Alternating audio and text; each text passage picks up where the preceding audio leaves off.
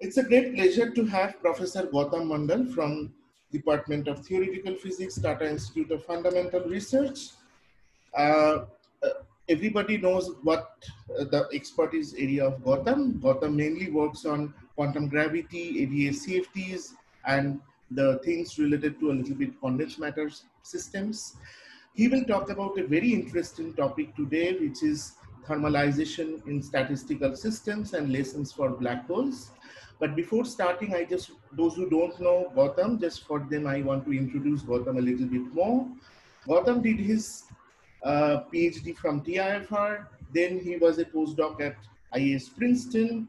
Then Gautam joined as a faculty at Tata Institute of Fundamental Research. In between, he was uh, sabbatical in CERN, Perimeter, and many, many institutes. Gautam is a very good teacher, and Gautam has so I will not go through on so many expertise of Gautam. We used to call Gautam as a archive. Like when I was in TIFR, if I have any problem, I always goes to Gautam, and Gautam always give some references. So you will get to know about all this during the talk. So thank you, Gautam, for your agreement that you are giving this talk in this forum. This is the 53rd QASTM Zoominar, and we are thanking you for participating in this talk from Potsdam and now Niger, both. So you can start, Gautam. Okay, thank you, Shantanu, for inviting me to give a talk on this forum. And yeah, I'm not going to be an archive today, not too many references, but if people ask me, then I can dig them out. All the references are, of course, in the papers. Okay, let's go. So the topic is thermalization in statistical systems. And so part of the talk would be about the StatMech systems themselves. And the other part of the talk is about a very simple StatMech system that's called the SYK model and what it can teach us about black holes, some aspect of that, which we have worked on. And so let me go. Right. So what's thermalization? So the question is the following. So let us say that you have a certain given system and it starts from a given initial state. So the question is that does it equilibrate? And is the equilibrium described by a thermal ensemble? Okay, so there's also the question of what is meant by it being that the statement that this system equilibrates with respect to what choice of observables and so on. We will come to that in detail. Now, this simple question has a profound significance. Firstly, it bears on the foundations of statistical mechanics. So if it does equilibrate and if the equilibrium is given by thermal ensemble or some generalizations of thermal ensemble, which we will come to, like canonical ensembles and or the generalized Gibbs ensemble for integrable systems and so on. So let us say it does equilibrate and it is given by one of these ensembles. Then it is familiar territory. It is given by the standard rules of statistical mechanics and thermodynamics. And then we can apply that whatever we have learned from textbooks. On the other hand, there are systems which do not equilibrate. Okay, and there are systems which equilibrate, but it retain the memory of the initial state, like the many-body localization systems. So here, in both the situations, familiar thermodynamics fails to work, and new tools are needed to describe memory, etc. So in this talk, we will report on some results in which we will focus on two recent examples that we have been working on. One is a pure statistical mechanics system without any relation to gravity. and the other is a holographic system. All right. So now, so now there's a more fundamental question related to this, which actually will take us to the black hole issues, which is the following: that suppose that we have a closed system in a given initial state.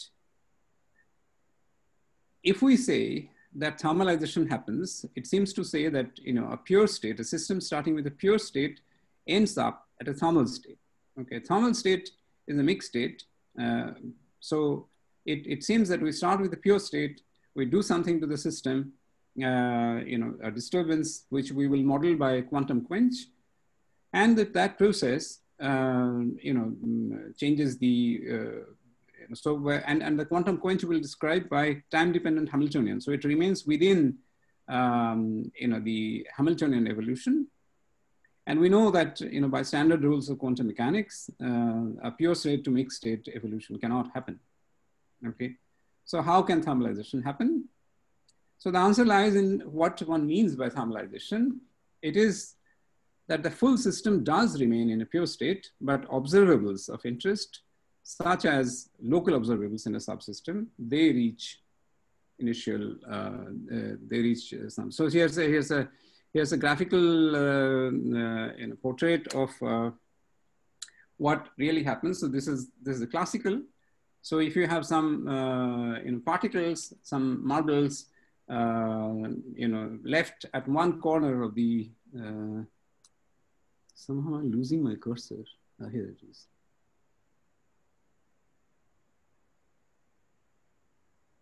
Okay, got it. Right. So what we do is to start with, let's say, all these particles at one corner of this room, of this little box, and let them go. Okay, so these guys, they all will have some velocity. So there's like, imagine that it's like a evacuating a room and introducing some air molecules at one corner.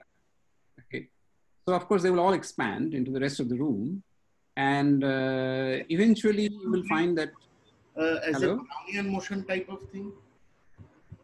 No, these are just standard molecules with hard sphere collisions. Ah, okay. Yeah, hard sphere collisions and reflections of the walls. Okay. That's the rule that has been taught to this computer simulation, and you can get this from Wikipedia. And what you will find is that eventually, if you take any particular region, okay, on an average, there is a certain density of molecules in that region. It's not like there is all the time there is a certain density of molecules, number of molecules in a particular region. As you can see, this little red circle that I have drawn, okay, it doesn't always have the same number of molecules, but on an average it does. Okay, so that's thermalization. And so the quantum mechanical statement is that the system remains in a pure state, but there are appropriate observables which you can measure, and those observables will see as if the system has gone into a mixed state. It has equilibrated to some homogeneous. So in this case, it's at the homogeneous state. You can talk about finally, a homogeneous density of air molecules in this. So in this little simulation, of course, there are some, rather small number of molecules which have been taken. But this you can get from the Wikipedia page, as I said. But you can do this for a much larger number of molecules, and you will see eventually that the total number of molecules in any particular region, it does stay fairly constant. It fluctuates around some average, but the fluctuation becomes smaller and smaller as you keep increasing the number of molecules. Okay. So there is a quantitative formulation of this concept. It's called Boltzmann H theorem. so Boltzmann-H theorem is, so some of these things are probably well known, so I'm not going to spend too much time. So there's a quantity that you can describe in terms of phase space densities. In terms of phase space densities, in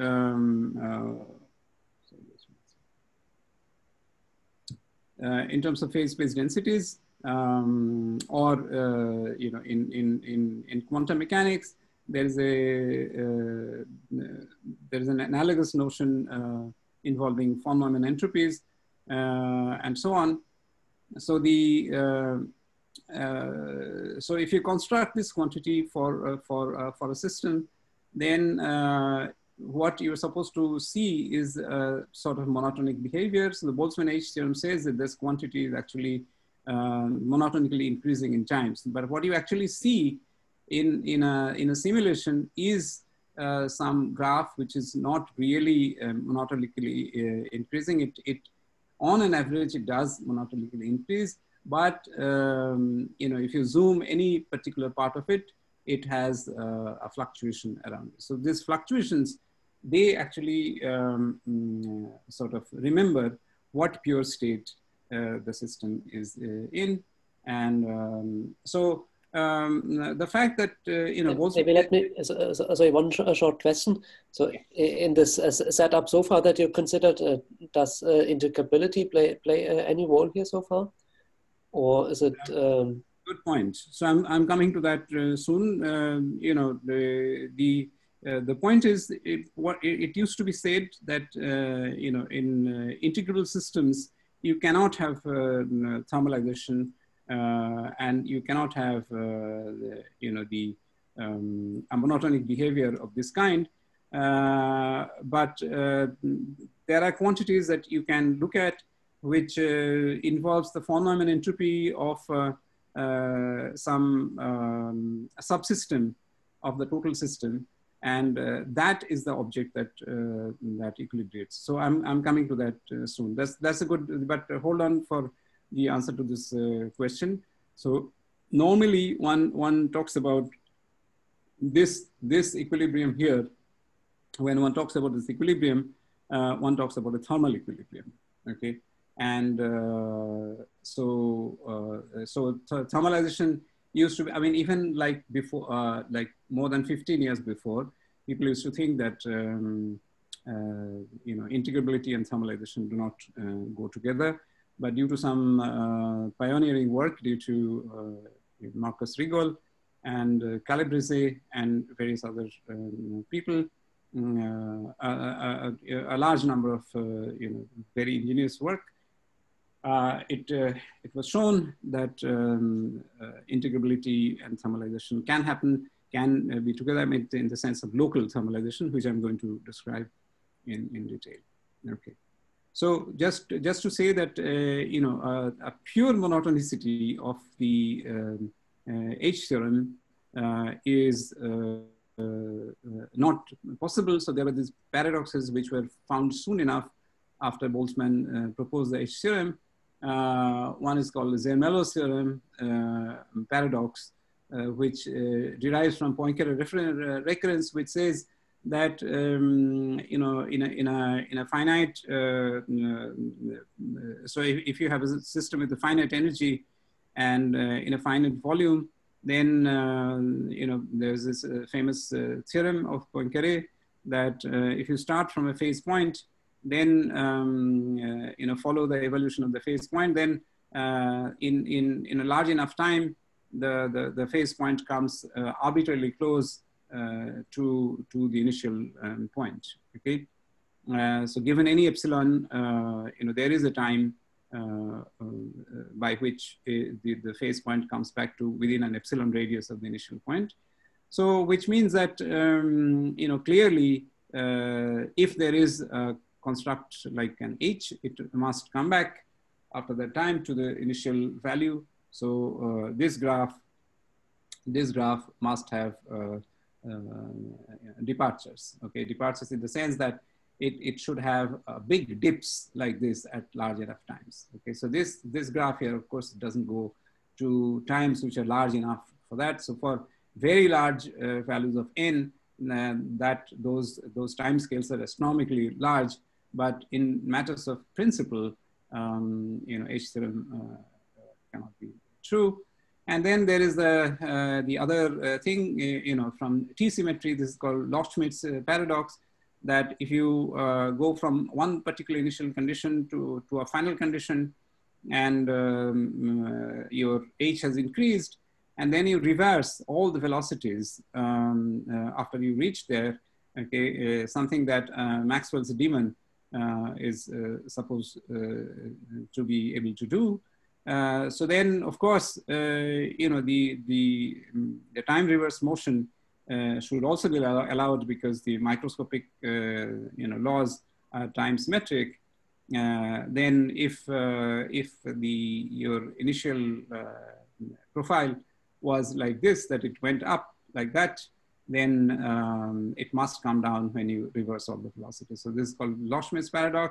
And this there are practical applications of these things, practical ramifications. Gautam, just I want to ask, is there any connection with this Loschmidt echo with quantum chaos? Loschmidt's echoes actually have found, sort of applications, or they're useful things to consider in a large number of situations, and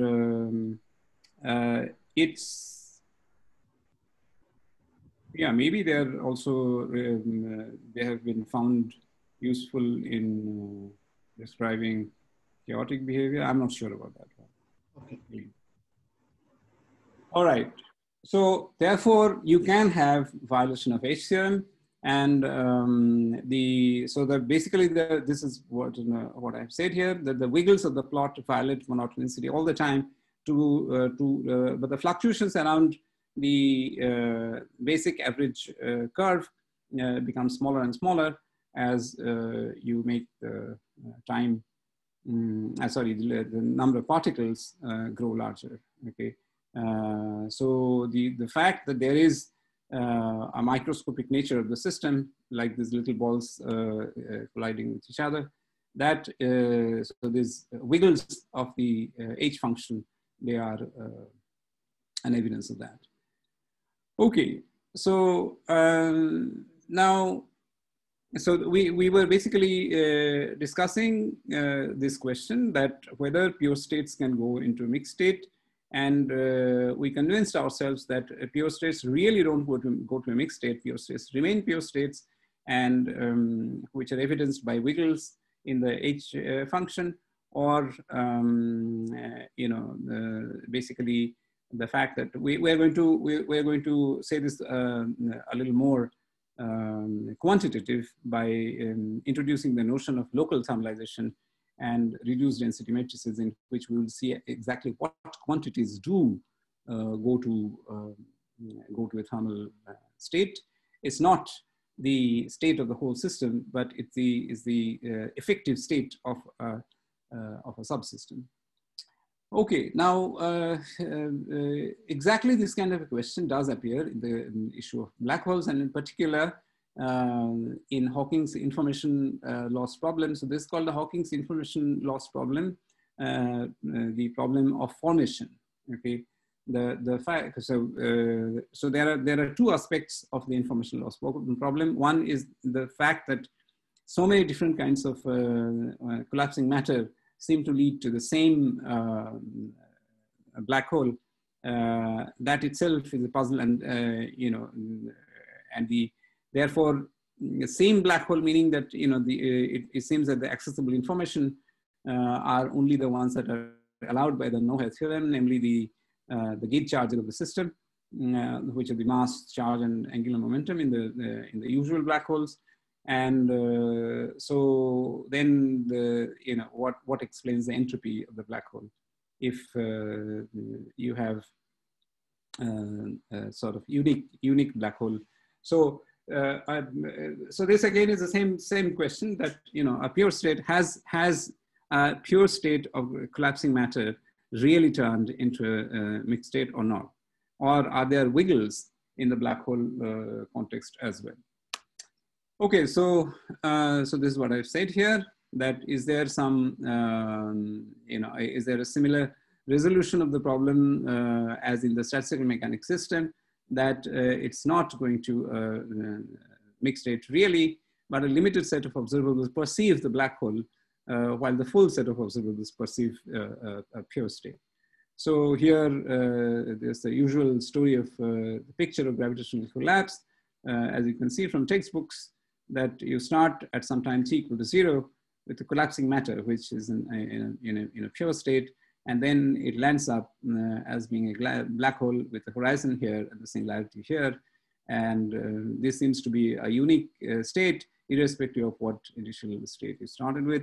And here there are, in the context of ADS-CFT, there are actual calculations that you can do where, a pure state of null shells, collapsing null shells actually change the original, ADS vacuum to an ADS black hole, and that appears to be a mixed state. So in fact, the issue is made, even more, you can make it even more quantitative, saying that, well, in case of black holes, it doesn't seem to be, there doesn't seem to be any scope for any wiggles, etc., because it seems that there are exact monotonicity conditions that you can get in black holes. So in particular, if you use the Raychaudhuri equation, then by using the null energy condition, you can show that, so Hawking showed that the local area of a black hole horizon never decreases. So it's a non-decreasing quantity. And so as long as you satisfy these rather general conditions of, the energy condition of, and use Raychaudhuri equation, which is a simple consequence of Einstein's equations. So you can show that the black hole area actually never decreases, okay? So we therefore would like to ask, do we have an understanding of, on the other hand, because of the advent of ADS-CFT, we know, as we're going to say in a couple of slides, that the question of black hole formation does lead to, it's not only, it's similar, but it's actually equivalent. They're two descriptions of the same thing. Okay, thermalization in the boundary theory is the same as black hole formation in the bulk.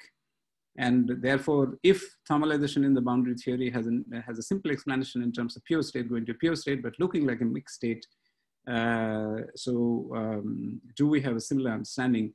And it seems that from all these rigorous theorems of like Hawking's theorem, it seems that there is some kind of a conflict between these rigorous theorems and the what we expect, that there should be some kind of a wiggly behavior. So some small violations of non-monotonicity, monotonicity, and where are they? So there's a question, where are the wiggles in general relativity? Okay, so if we, so Hawking's theorem should actually have looked like this, rather than saying that the area should never decrease. It should say that, well, the area function, some kind of statistical mechanics function, which can have small wiggles around some largely monotonic behavior, but wiggles like this, and then indeed large departures, okay, in which the area really decreases and goes on. So in fact, it's long been very difficult to address these questions and match the behavior between statistical mechanics and gravity for some time.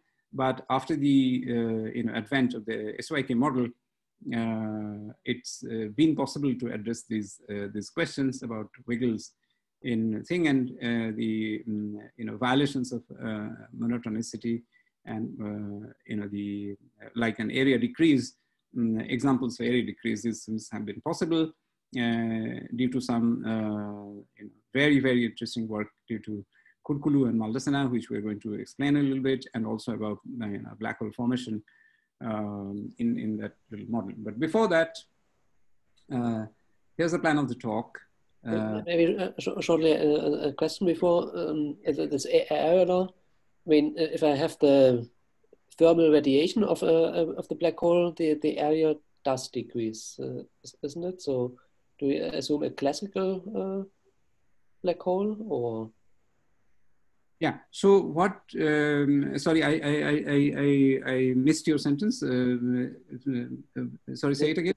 So if the black hole radiates, it loses mass. Good.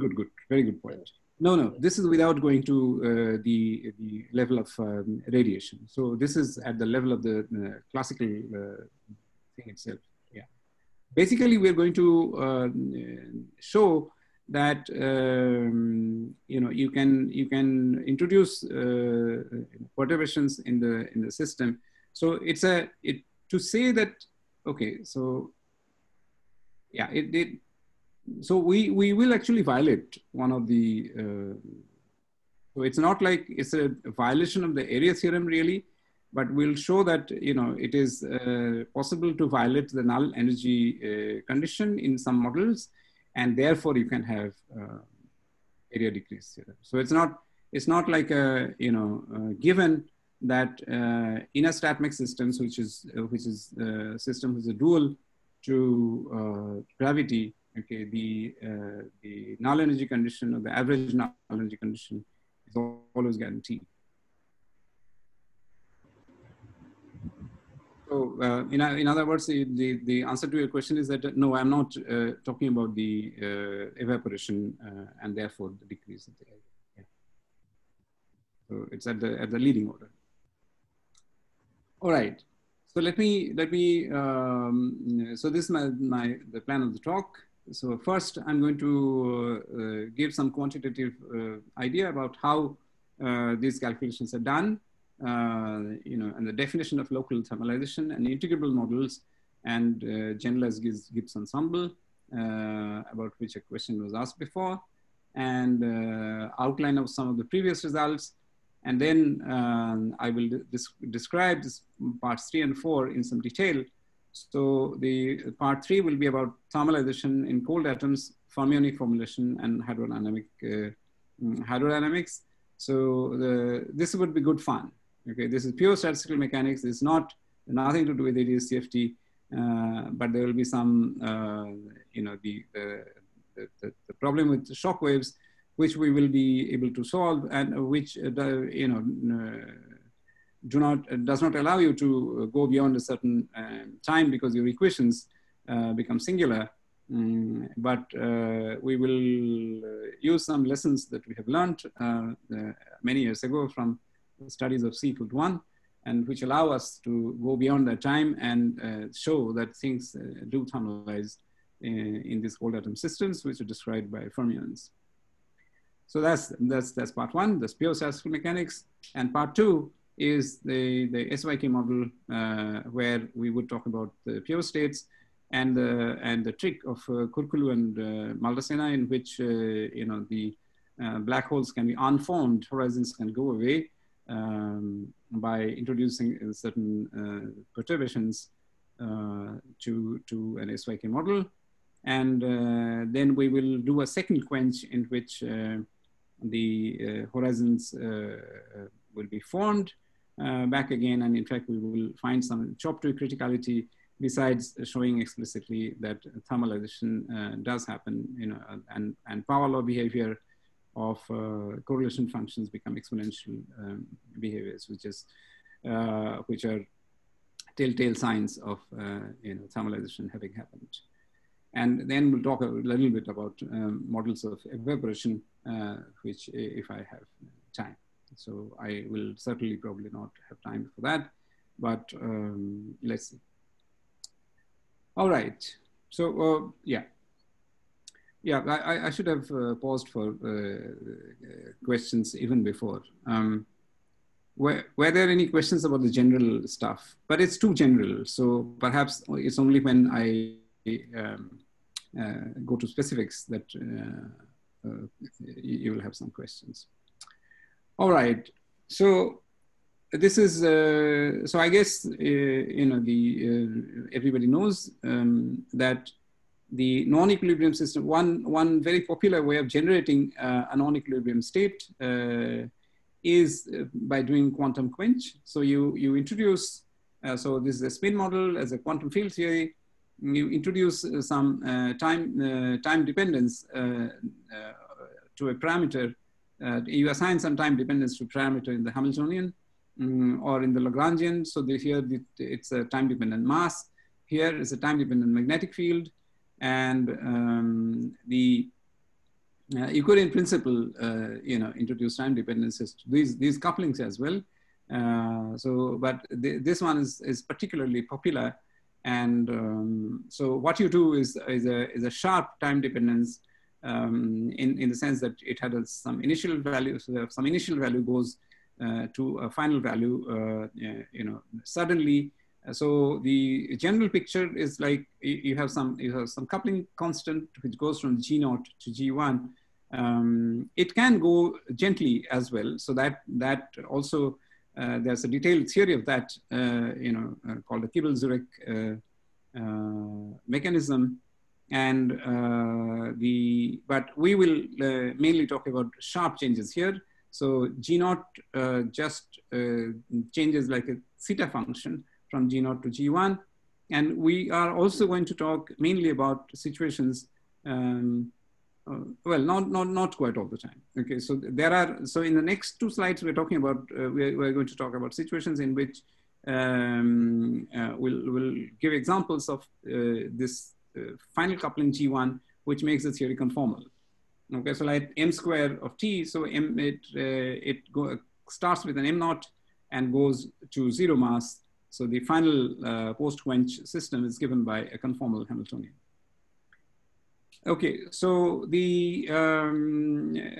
and typically one starts with the ground state of the old Hamiltonian, and then if one does a sudden quench, then by standard rules of quantum mechanics, the wave function does not have a time to change, and therefore the ground state of the old Hamiltonian is your post-quench state here, and but that's the ground state of the old Hamiltonian, and therefore it's not the ground state of the final Hamiltonian.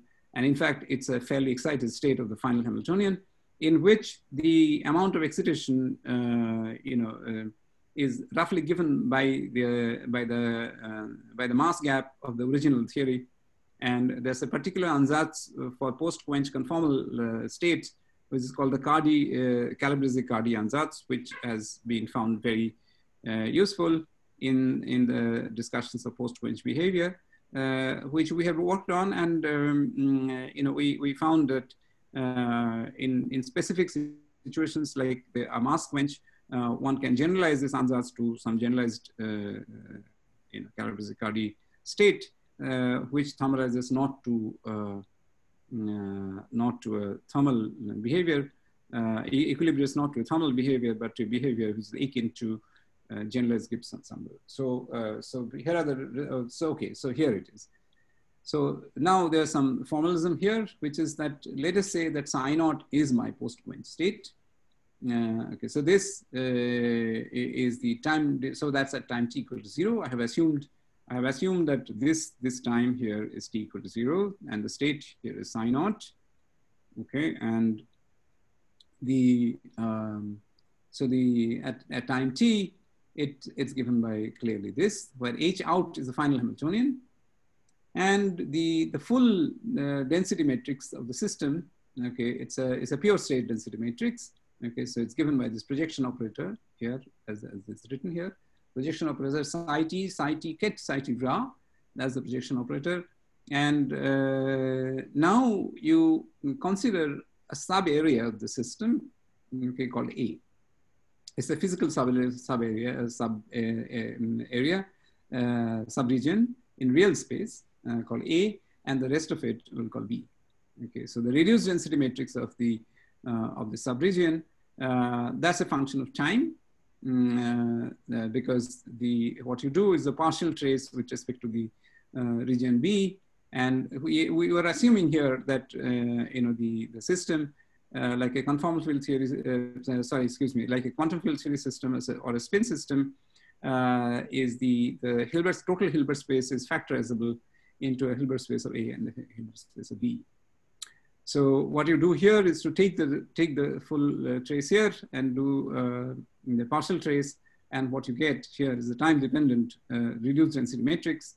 And it's easy to see that if you have operators, if your observables of interest are all in the region A, then their expectation values are just given by entirely some operation in region A itself. So you take rho A and take the average of your observables with respect to this. So you do this trace remaining in the region A, and all your local observables defined as their support being within A, their information is completely encapsulated in this thermal density, in this time-dependent reduced density matrix.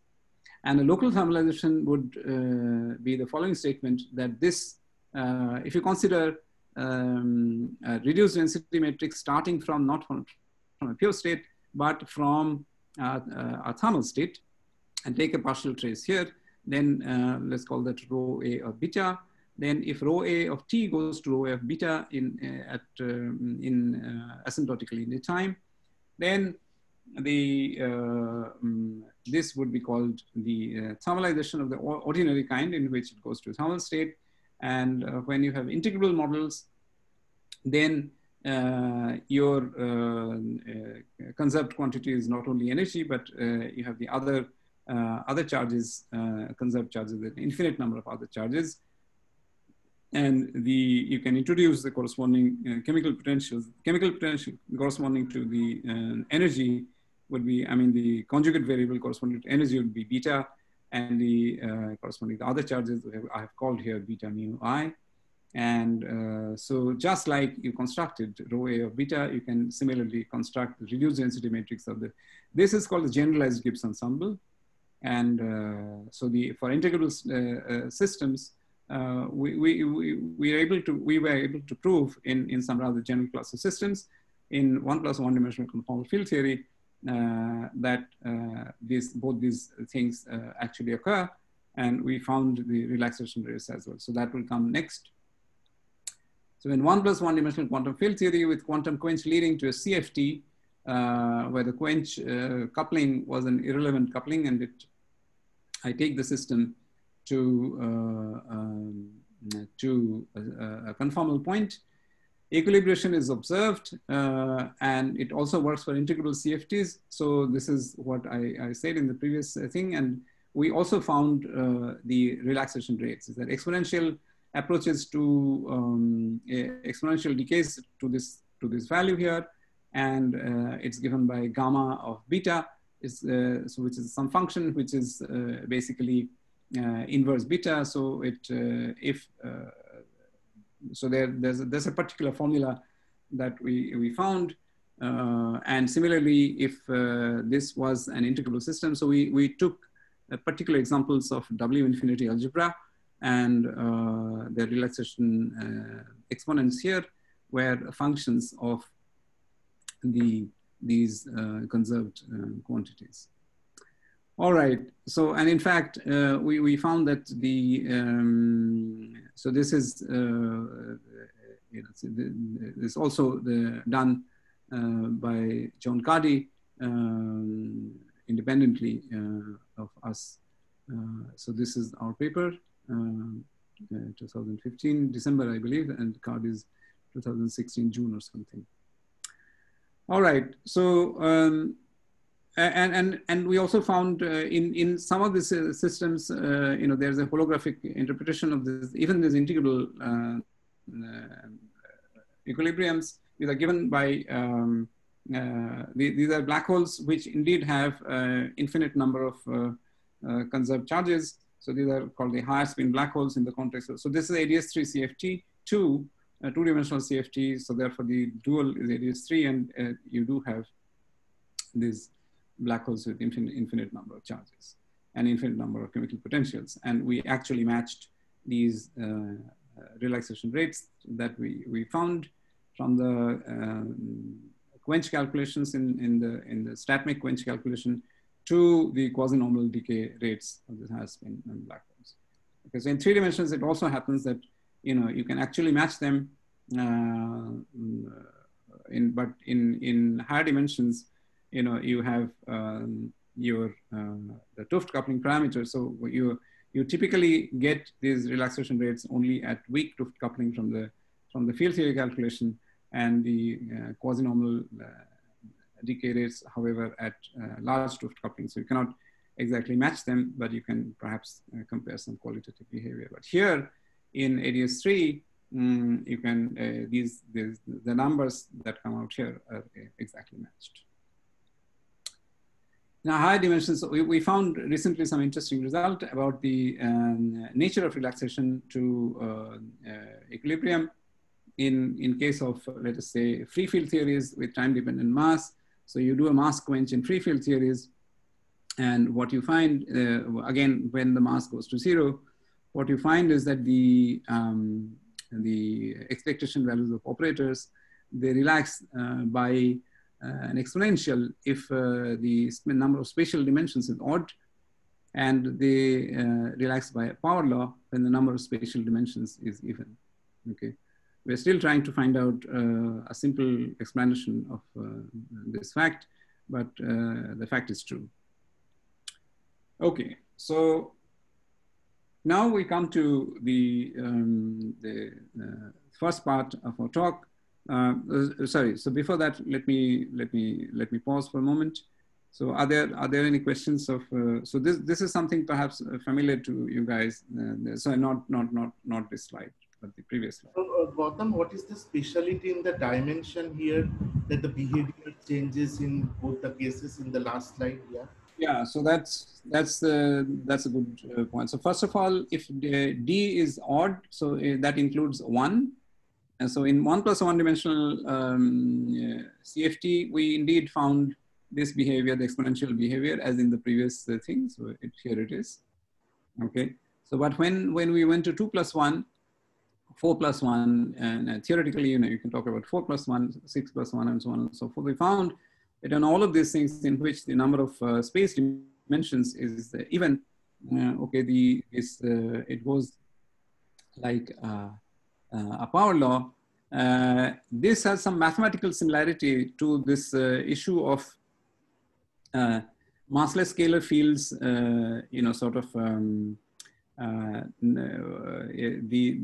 their causal Green's function in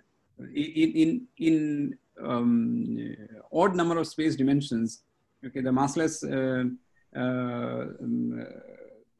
for massless fields, the causal Green's function, it just goes and sticks to. So let me say how that goes. So so let us say this is the future light cone. Okay, and you have the support of the Green's function exactly on this. This is what happens for odd number of spatial dimensions. On the other hand, in even number of spatial dimensions, it actually goes in a little bit. Of course, in no dimension can it go out. That's not allowed by causality. But whether it comes in a little bit inside or sticks to the light cone itself, that depends on the number of spatial dimensions. Okay, so this behavior is true for massless fields, and the mathematical formulas that go into proving this statement, okay, and the mathematical formulas that go into our calculations are similar, but it would be great to be able to directly sort of see a little more that if that happens, this must happen because of, not because of a whole bunch of formulas using Bessel functions and stuff, but because of some more this in physics. All right. So yeah. So any other question? If you guys have any other question, ask Gautam.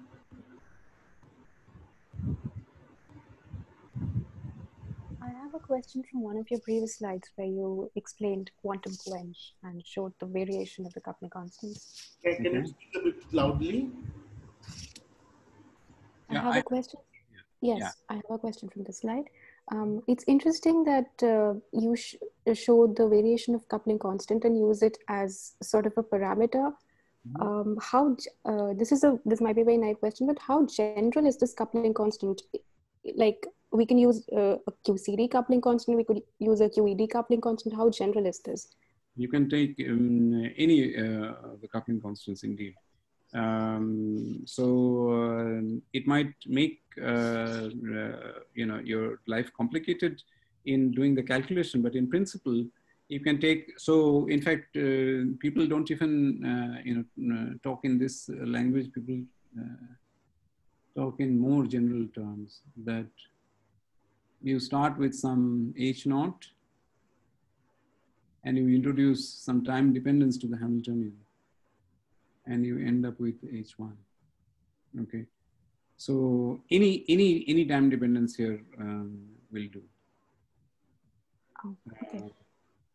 Yeah, the idea is the following. So best is to think of. Okay, let me say a few points which may be useful too. Let us say that you make this change very slow. Very slow. Then, you start with the ground state, and in the limit of very slow change, that's the adiabatic limit, then the ground state will actually go to the new ground state also. Yes. Okay, so that's the adiabatic theorem. But the faster you are, the faster you make this change, the further and further away you are from the ground state of the new system. Okay, so for a very sharp change, a sudden change, okay, you are actually at a very excited state. And in fact, for a single parameter quench protocol, this is called a single parameter quench protocol, like G naught. Okay, this guy is roughly speaking at some excitation, so there's a ground state. So the ground state remains the ground state of the old system and is very different from the ground state of the new system. How different is it? Is basically, roughly speaking, the maximum energy of some quanta in this state is given by the mass gap of the original state. Mm-hmm. So, and this statement can be made with respect to any coupling constant that you wish to talk about. So, if it is a single, it's a single coupling constant. So then that's to say, if there's a single mass scale, will characterize the system. And Calabrese and Cardy had this ansatz that so the Calabrese-Cardy ansatz would have been that e to the power minus h final, so that is h out, divided by the mass cap times some state which respects conformal invariance. Okay, so these things are called boundary states. Okay, so there's a lot of background to this, but I'm just saying that this is a very general concept, and where this mass m naught, the mass gap, is just generated from the single coupling constant that's there in the beginning. Mm-hmm. That single question. Yes. Right. My question was primarily from the perspective of heavy ion collisions. So in heavy ion collisions, I don't think it's the adiabatic limit, because the region of the duration of time from the time of the collisions and the freeze out, and at least when the hypothetical quark-gluon plasma is formed, is certainly not in the adiabatic limit. Right. So Has there ever any work been done with respect to that specifically? I should say that this is in the extreme non-adiabatic limit. So this is what is called the sudden approximation. So, ooh, gosh. Anyway, so this so what I talked about here is the sudden limit. So the sudden limit is very well studied.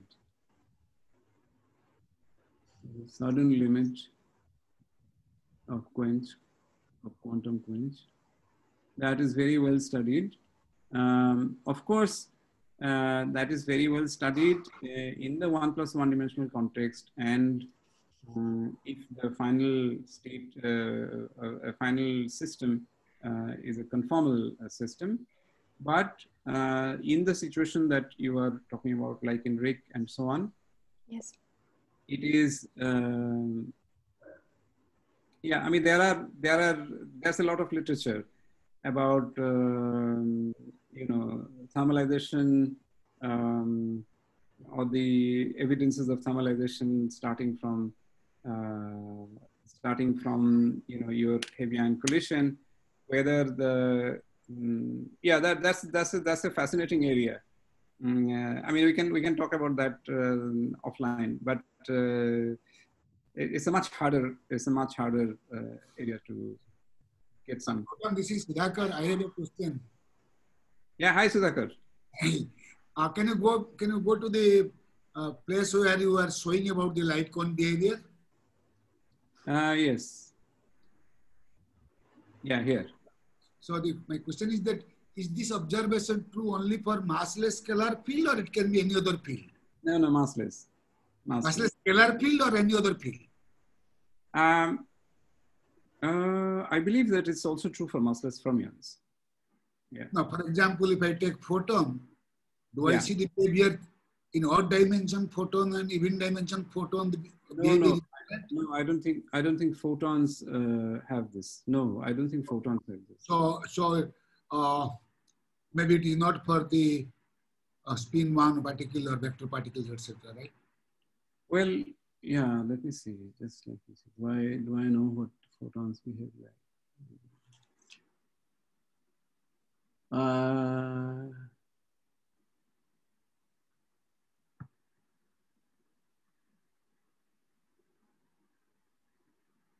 Yeah, photons do have the additional, you know, subtleties about, you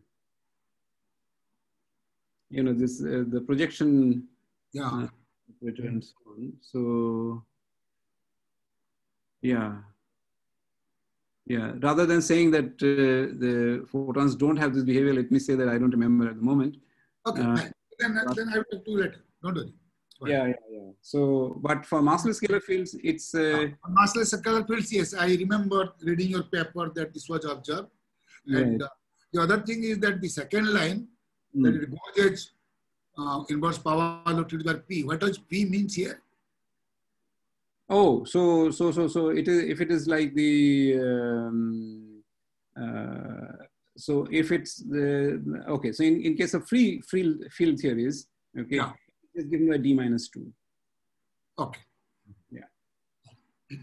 Right. P related to D, yeah, okay. We are able to actually see this situation, see the same behavior also with ON couplings at large N, where you have a mean field description, as you know, and in that case also, if you take you know, if you tune your theory in such a way that your final mass, now by mass I mean the renormalized mass, zero, then you have the same behavior. Okay. So it's true for free theories, but it is also true for ON theories, but which are, you know, sort of like free theories because they have the mean field behavior. Yeah. Right. Right. So let me now go to you know, the first detailed example of our talk today, which is by the way, Shanthan, how am I doing with the time? You are perfect because you are a perfect teacher. That's why. Anyway, so but do let me know. I mean, I will inform you. Yeah. I don't want to go on forever. Okay, so this is what the problem is. Okay, so I want to do some specific example, just to give you an idea of how the StatMech calculations are done, which also have some nice, interesting challenge, okay, of development of shock fronts. Okay, and so the some of these features I have talked about elsewhere, but there are new developments that we have been able to. I mean, there are new things that we have been able to do, and so those people who have already heard about some of this before, so please excuse me. Okay, so. So what's the thing that, so in these ultra cold atom systems, you work with bosonic atoms, which are in some particular limit of infinite repulsion. So let's say this is a one-dimensional chain that I'm talking about. So this is called the Tonks limit. And not surprisingly, you can show that, these Bose atoms with delta function repulsions are equivalent to fermions. Okay, so the delta function repulsions sort of simulate Pauli exclusion principles, so they become like fermions. So so instead of working with the infinitely repelling Bose atoms, you can work with fermions, okay, free fermions. In some, so if it was like a sort of ultra cold atom chain in some confining potential, which is created by some optical lattice, you can sort of. If you don't mind, may I ask a very simple question? What do you mean by cold atom? Because I am not aware of. I know this, but I don't know very much about it. Yeah. So basically, the point is that you can talk about individual. So the the level of sort of scientific and engineering levels. I mean, it's really a marvel that you can talk about. You can do quantum mechanics. You can observe and experiment with single levels of quantum electrons in an atom, just a single level of electrons in an atom, in the sense that, of course, there are deeper levels.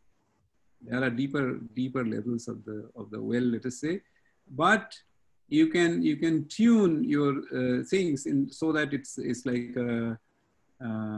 a single level that you're talking about. So this is like the atomic version of a qubit. And then you have you have a, let us say, a one-dimensional lattice of such things. In each of these, there is a single level, and there is an overlap. Of course, there's a controllable overlap that is there. So this is like a, then it's like a sigma 1 here and a sigma 2, like single spin, and the overlap between these, so J sigma 1, sigma 2, this overlap is also, you can engineer it. Okay, so this is what you do in an ultra cold atom system.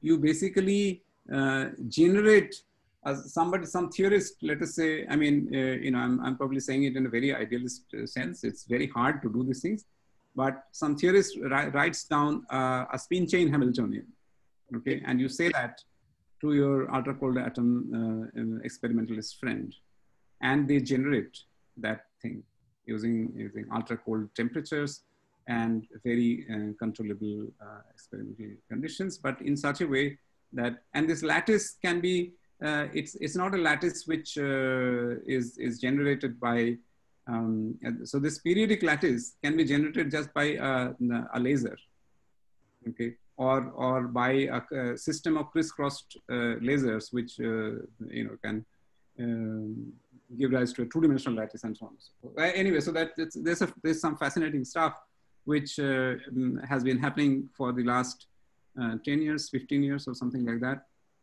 And you can do all your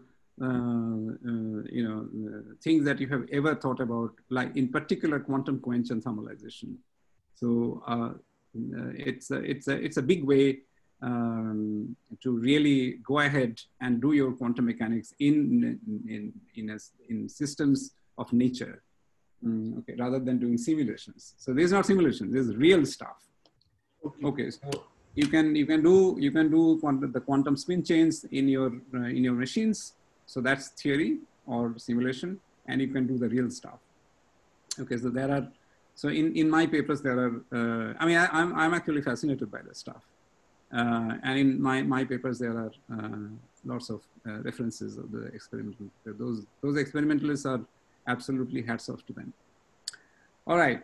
So so that's those are the cold atom systems. And what I said here is that so you can have a Bose system here, and you can take the limit in which there's no way that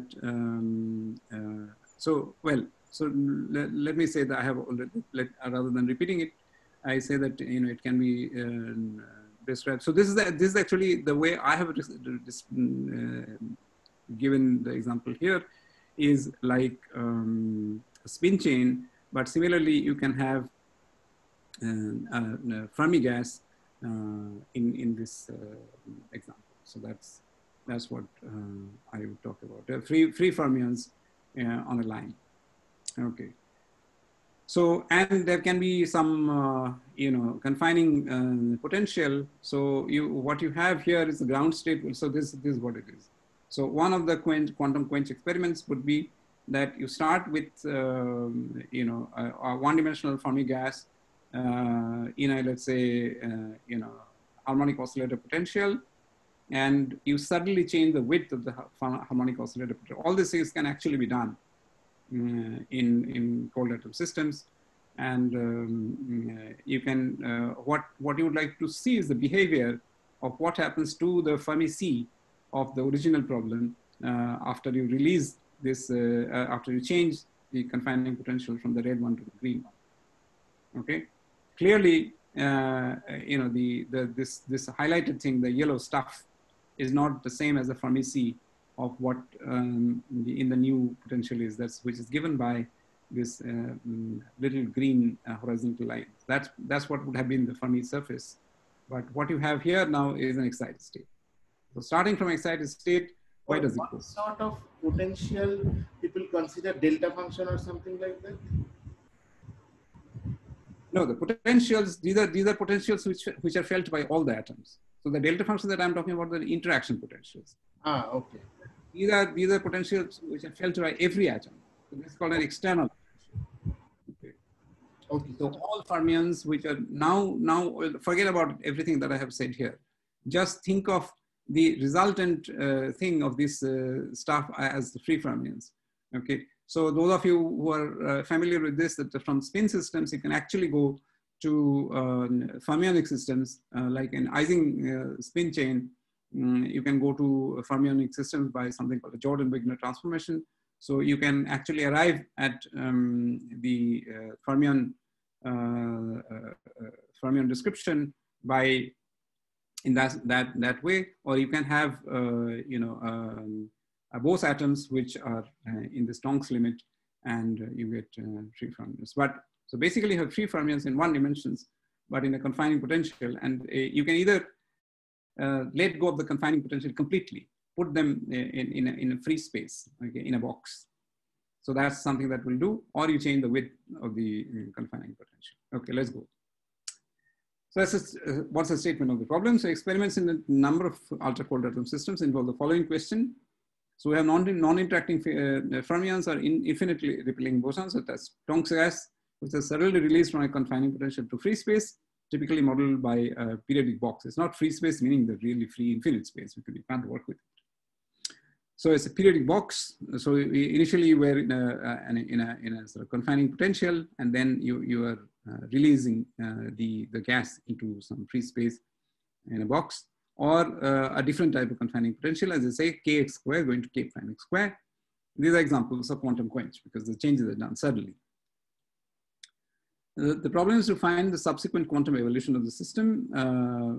If we started from the ground state, like the Fermi C, now the exact treatment you can do. You can do the exact treatment because you know the system, and that requires looking at the Slater determinant of the single particle eigenstates and chasing the Slater determinant through the time dependence and see what happens to the final many body state. And you can find your various observables and so on and so forth. And the state itself, this is complicated. And except in certain cases, this can only be done numerically. We have done some, Takeshi and I have done some numerical calculations and shown that the large N, in the large N system, how the large N calculations match the numerical calculations for N equal to 120, 200, etc., etc. I'll show you some graph later on. So there's an exact way of doing it, but it's complicated. Okay, using Bogoliubov coefficients and so on. On the other hand, if you have a large number of fermions, okay, you might want to use hydrodynamics. Okay, so you look at the some region x to delta x. So let us say you have some. This is your line in which the fermions are, and you look at some x to x plus delta x. And there are some number of fermions here, etc., etc. So in the limit of very large number of fermions, you might be able to express that number by some rho x, and its time dependence, rho x times delta x. That's the number that's there in this interval. Okay. So this is standard lambda listed stuff, and Gautam, sorry, I have one more question. Can you just go back to your previous slide? Sure. Yeah. No, just where this k went to k prime. Yeah. Yes. So, yes. Is it always that k prime has to be less than k? No. K prime can be greater than k also, and in which case it would be sharper. Yeah. Good.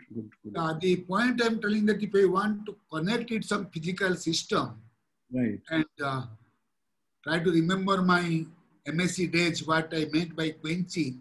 Yes. And always when we say quenching, basically there is a sudden decrease of the temperature of the system, right? Right. Yeah, remember about the days we are studying about quenching and annealing. Yes. Of some samples. So the quenching always referred to suddenly we decrease the temperature, and I can understand connect it to physically like here. If I decrease the temperature, basically I'm going from one harmonic oscillator to other harmonic oscillator. Right. But in that case, I would have thought that decreasing temperature means it's like putting the atoms away, or even the electrons little bit away from the nucleus of the atom. If I decrease the temperature. So I was thinking that then k prime has to be always less than k or greater than k, one of those. I can't really find out what it should be, greater or lower. You were saying that it's true for both way, right? Well, you can in principle talk about making it narrower or making it flatter, but making it flatter is the one that would correspond to what I have been talking about so far, indeed. And as you can see that the Fermi surface, the green Fermi surface, is lower than the this thing. So this is indeed the kind of stuff that I would do. But in principle, this has also been done. I mean, there are both kinds of quantum quenches available in the literature. So in places you do this like that. So so from there we come down straight away, right? So that will be some sort of decreasing the temperature, I will say, even if we scale it. Then, okay. Even this done. Yeah, that can be done. Okay, fine. Yeah. So possibly this second example will not call it a quantum quench. No, this is also called a quantum quench. I mean, in quantum quench, there is no restriction really. And let me tell you the funny thing here is that if you start from the ground state here, okay, Yeah. although because of the diagram, it looks like it's going to a lower, it's a, sorry, this initial state is a lower energy state than this one. Yes. But actually, the point is that this is an interesting, yeah. So the point is that the zero in cannot be the same as out because this is sudden change, right? Yes. And the Hamiltonian is different. It's not the same. But you see, there is no, sorry, this is not zero out. And you see, there is no later, there is no state which is has less energy than the zero out system. So it has the ground to be state become the most possible excited state. So the old ground state indeed is an excited state of the system, although from the picture it looks funny. Yeah. And not only that, possibly I will not get any other, the other states can be still higher than that. Yeah, right? yeah, indeed. Zero in, the energy of that, the energy according to the new Hamiltonian, would clearly be zero, and it would again be related to this mass gap. Yeah, no, I understand. Yeah. But there will be no states which has lower energy compared to the top one, right? Because the ground state has gone up to that. Even if there are other states, they will be still at a higher level. That's right. Exactly.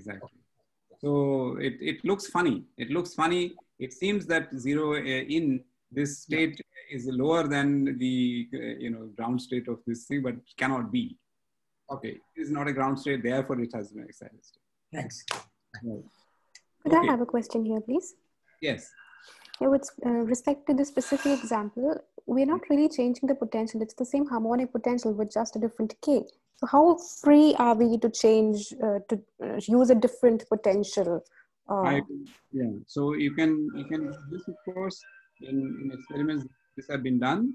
And you can also do kx square going to 0, but 0 meaning that 0 in a box. Okay, so from kx square you can go into a box potential, and also I think we have looked at you can do either way. You can do either way. So the k prime less than k and k prime greater than k. Both have been looked at, although I have looked at, I think by and large, this flattening of this. But as I mentioned here, so no, so you can actually do a hell of a lot of things. Certainly kx square, certainly stopping kx square is possible. You just switch off the optical lattice. Okay, thank you. That's possible. Yeah. Right, let me go. So, so now the point is that you can do the usual Euler hydrodynamics. Okay, so these are the Euler equations. This is the continuity equation. This is the Euler equation of motion. And but what happens is that I'll tell you the reason why it happens. First, let me go to some picture. Here. See, what happens is the following: that if you look at some fluid. Okay, so what I'm talking about? I'm talking about the describing the fermions, okay, in terms of some fluid picture. And if you look at the phase space picture here, this is what the Fermi surface, not the Fermi surface, but the Fermi surface would be some flat thing. Here, I'm talking about free fermions in a box. Okay, Fermi surface would have been some flat thing. Okay, but this is what my initial state is because of some quantum quench. Okay, some Fermi surface of the Fermi C of some other system has given me this, let's say. Now you see, so this will be the generic thing, okay? It will not be a horizontal, the surface here, the fluid profile will not be something horizontal. Now you see the higher fluid points, okay, they always move faster, okay? So soon enough, a nice smooth fluid profile like that would develop a fold, would develop a fold.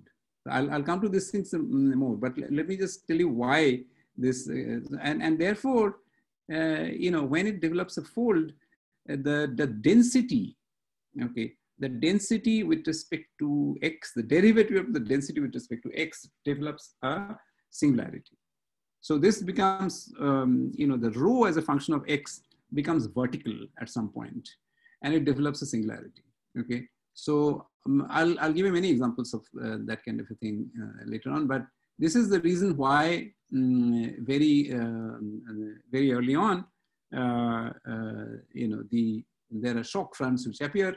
So this does happen. So right now, just believe me that this kind of things happen. In the next page, I will give you some, show you some graphs that it actually happens. Now, attempts have been made to make some phenomenological corrections to the Euler equation. So, people have added some extra pressure term, like this red thing here, just to discourage large values of del rho del X, okay?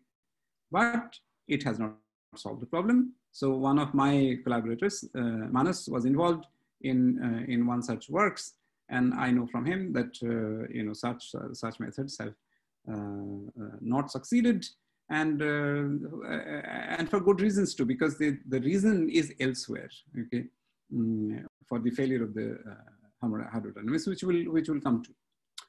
All right. So so what happens is the following: that suppose that you have some density profile, okay, which let us say is of this double humped thing at some time t less. Okay, so this is the initial time, and then you can show that this dotted graph, okay, is the one that is done by the method of Slater determinant. That's the exact thing, of course, done numerically. Okay, and these solid curves are given by this hydrodynamics, the modified hydrodynamics, in which one is trying to avoid the singularity. But see what happens. So this T less is the initial profile. T0 is the profile where this rho xt has developed a sharp vertical cliff. Okay, this is symmetric between left and right, so it's developed some vertical cliff here and here as well. And then from then on, you see that the theoretical analysis becomes haywire, and it develops this uncontrolled fluctuations. Okay, so it shows irregular behavior. So this is what you call the shock front, because the shock has developed here, and beyond you cannot go beyond that. That was the problem. So this is Damsky's paper of 2006, and I'll tell you what we should actually do, the way we avoid this problem. So this is done by using the method of phase-space hydrodynamics, which was developed in great detail in the context of C equal to 1 matrix model. And I will explain what phase-space hydrodynamics actually means. And conventional hydrodynamics actually appears, the Euler hydrodynamics, as an approximation from phase-space hydrodynamics, but the approximation breaks down at the time of shock formation, but it doesn't mean that the phase in the actual description of the system also breaks down. It's the approximation that breaks down. So if you go back to the original description, the exact Lagrangian description of the system is in terms of phase space. It's not in terms of coordinate space, and that no problem happens there. So phase-space hydrodynamics remains valid at all times and can address long-term evolution and equilibration. So here you go. So just two-slide thing of how it works out. Let us say that you have n non-relativistic free fermions in one dimension with Hamiltonian, single particle Hamiltonian like this, and this is some potential v of x. It could be this harmonic potential or some other stuff. And this is the general theory. So you can write down a second quantized Fermi field in terms of the first quantized eigenfunctions. And so the second quantized field satisfies the Dirac-like equation, and it also satisfies the constraint, because there are n non-relativistic free particles and there is no particle creation. We're talking about non-relativistic free fermions. So there is a conserved particle number, and this is the equation of motion. Now, so you can of course, talk about psi dagger psi, which will be the density variable, but Wigner, had found a systematics of talking about phase space density. So this is the Wigner phase space distribution, and built out of the second quantized Fermi field. So this is the second quantized Wigner phase space distribution. This is some convolution of the second quantized Fermi field. You can do the similar thing for the single one particle wave functions also. So there is the notion of one particle, say Wigner phase space distribution also in case of free particles. So this is the second quantized generalization of the original work of Wigner. And so you can look at these equations and show that if you look at the expectation value of the second quantized Wigner distribution operator in some W infinity coherent state. So now I'm talking about concepts which I don't have time to explain. But the point is, eventually you have some classical description in terms of some small u variable. This is a classical variable. So that's like the phase space distribution of this, and which has somewhat expected looking equation if this was not if this was Poisson bracket. Okay, so this guy, okay, is the phase space distribution function, and its derivative would be given by the Poisson bracket between h and u. It's not Poisson bracket because of n finite. At finite n, it is not a Poisson bracket. At large n, it becomes a Poisson bracket. At finite n, it is given by some difference of star product, which are given by some formula. All that we need to know for this talk is that this Moyle bracket becomes a Poisson bracket at large n. And similarly, the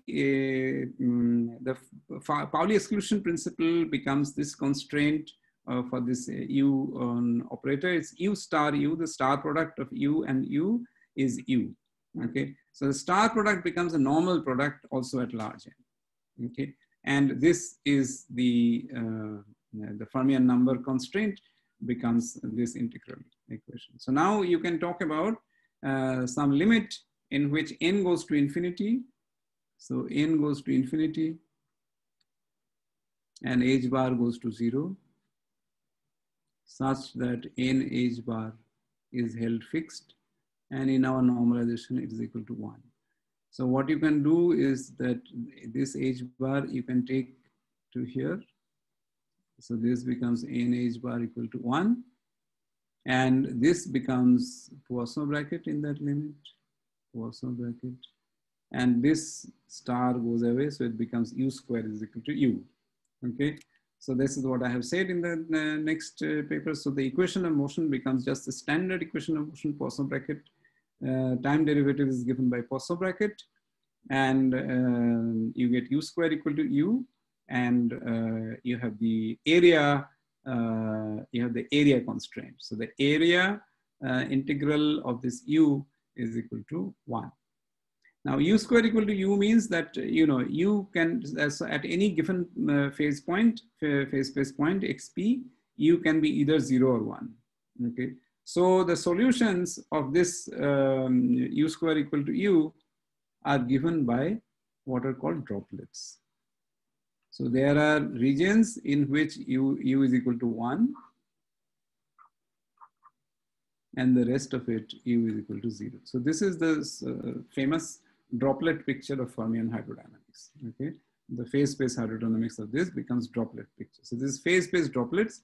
Now you can see right away that, okay, so before that, let me tell you a little bit about, so can people see these equations?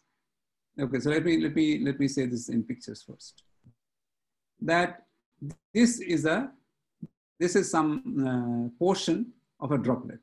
Okay, so the shaded region has U equal to 1, and you draw a vertical line up from X, some given X, this, let us say that this strikes the boundary of the droplet at 2 places. I call them P minus and P plus. That will depend on X, of course, and it will also depend on the time, because the droplet will move around in time. We will show you how later on. So from this picture, you can right away say that, okay, so in U is equal to 1 in the strip, and U is outside. U is 0 here and here elsewhere. Okay, so therefore, at some particular X, the P has to be limited between, in order for U to be equal to, so U is non-zero, and in particular 1, only when P is greater than P minus and less than P plus. So using these facts, you can easily find out the density, the momentum density, etc., etc. These are just integrals over U itself from P minus to P plus. So that's P plus minus P minus. Or when you talk about momentum density, so you have to integrate P into U. So that's just integrating P between P minus P plus, etc., etc. And you can do energy density and so on and so forth. Okay, so the equation of motion, so using these, you have the following formulas. Okay, that your rho is related to P plus minus P minus up to some constant, and the V, which is the velocity density, that is related to the P plus plus P minus.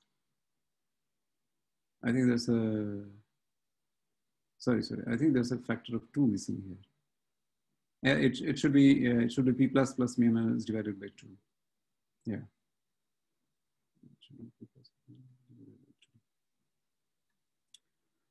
Okay, and you can find out what the energy density is, blah, blah, blah, etc., etc. And the equation of motion of the U variable, they become equation of motion for the P plus and P minus variable. That's very easy to do. So U is given by some theta functions. When you differentiate U, it hits the theta, it gives you some deltas, blah, blah, blah, and so on. They become localized equations. One is in terms of P plus and the other one is in terms of P minus. When you take the minus combination, yeah. Is it something to do with mean field theory or something like that? It is just phase space hydrodynamics. You may say that, it is, yeah, it's, I mean, what's the idea?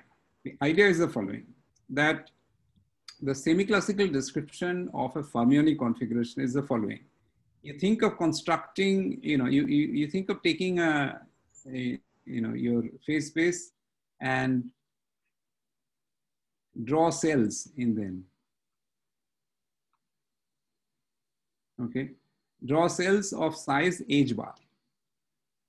Okay, now Pauli exclusion principle says that a fermion configuration can be described by saying that either a fermion is here or not there, or in some other place it's here or not there. So that's all we're doing. Okay, so there's a region, there are regions in which, and you can show by typical examples that all the filled cells are basically in some adjoining places, and that this is what the picture of the Fermi C is in the phase space. So in the phase space,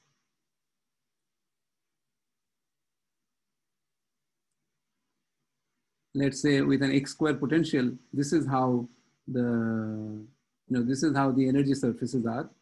And the last energy surface, which is up to which it is filled, is the Fermi surface. And, essentially this is the picture of your Fermi C, but the basic idea is that there is one quantum state per square in the phase space of size h bar. That's all that is being said here. Okay, and you can relate this to mean field, Thomas Fermi, and so on, of course. Okay, but essentially is WKB. Okay, it's actually related to WKB approximation, and one can rigorously derive this this phase space hydrodynamics method for high enough energy states of the system, and for large n that's quite enough. Okay, so unfortunately I don't have time to say it. So some of the things you have to trust me on faith. So if you take the minus of these two equations, then you get the continuity equation. If you take the plus, then you get the equation of motion. So what I'm trying to say here is that from the droplet picture, if the droplet picture is what is called quadratic, that the vertical line intersects the boundary of the droplet in two places, then you can derive the conventional hydrodynamics equation. That's all you have to take from me here. Okay. Now let's go back to, so this is what is called a quadratic droplet, in which you have just P minus or P plus. But for reasons I have explained before, that the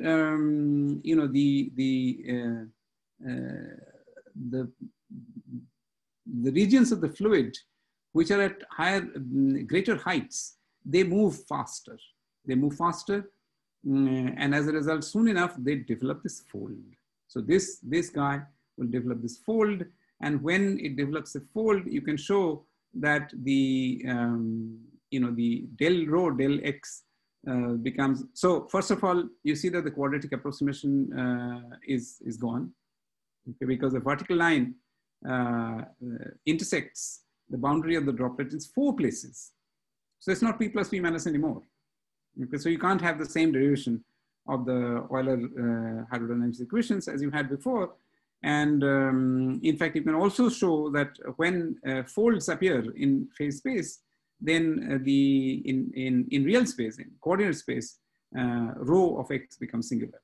Okay, that all is easy to show and is there written in our paper. So, but there's nothing bad about a fold in phase space. It's all smooth and nice. Nothing goes singular and so on and so forth. And we'll find that there is, in fact, so therefore it's a coordinate artifact. It's an artifact of your choice of variables that you decided to work in terms of density in real space. Instead of that, you can remain in phase space or do something even better.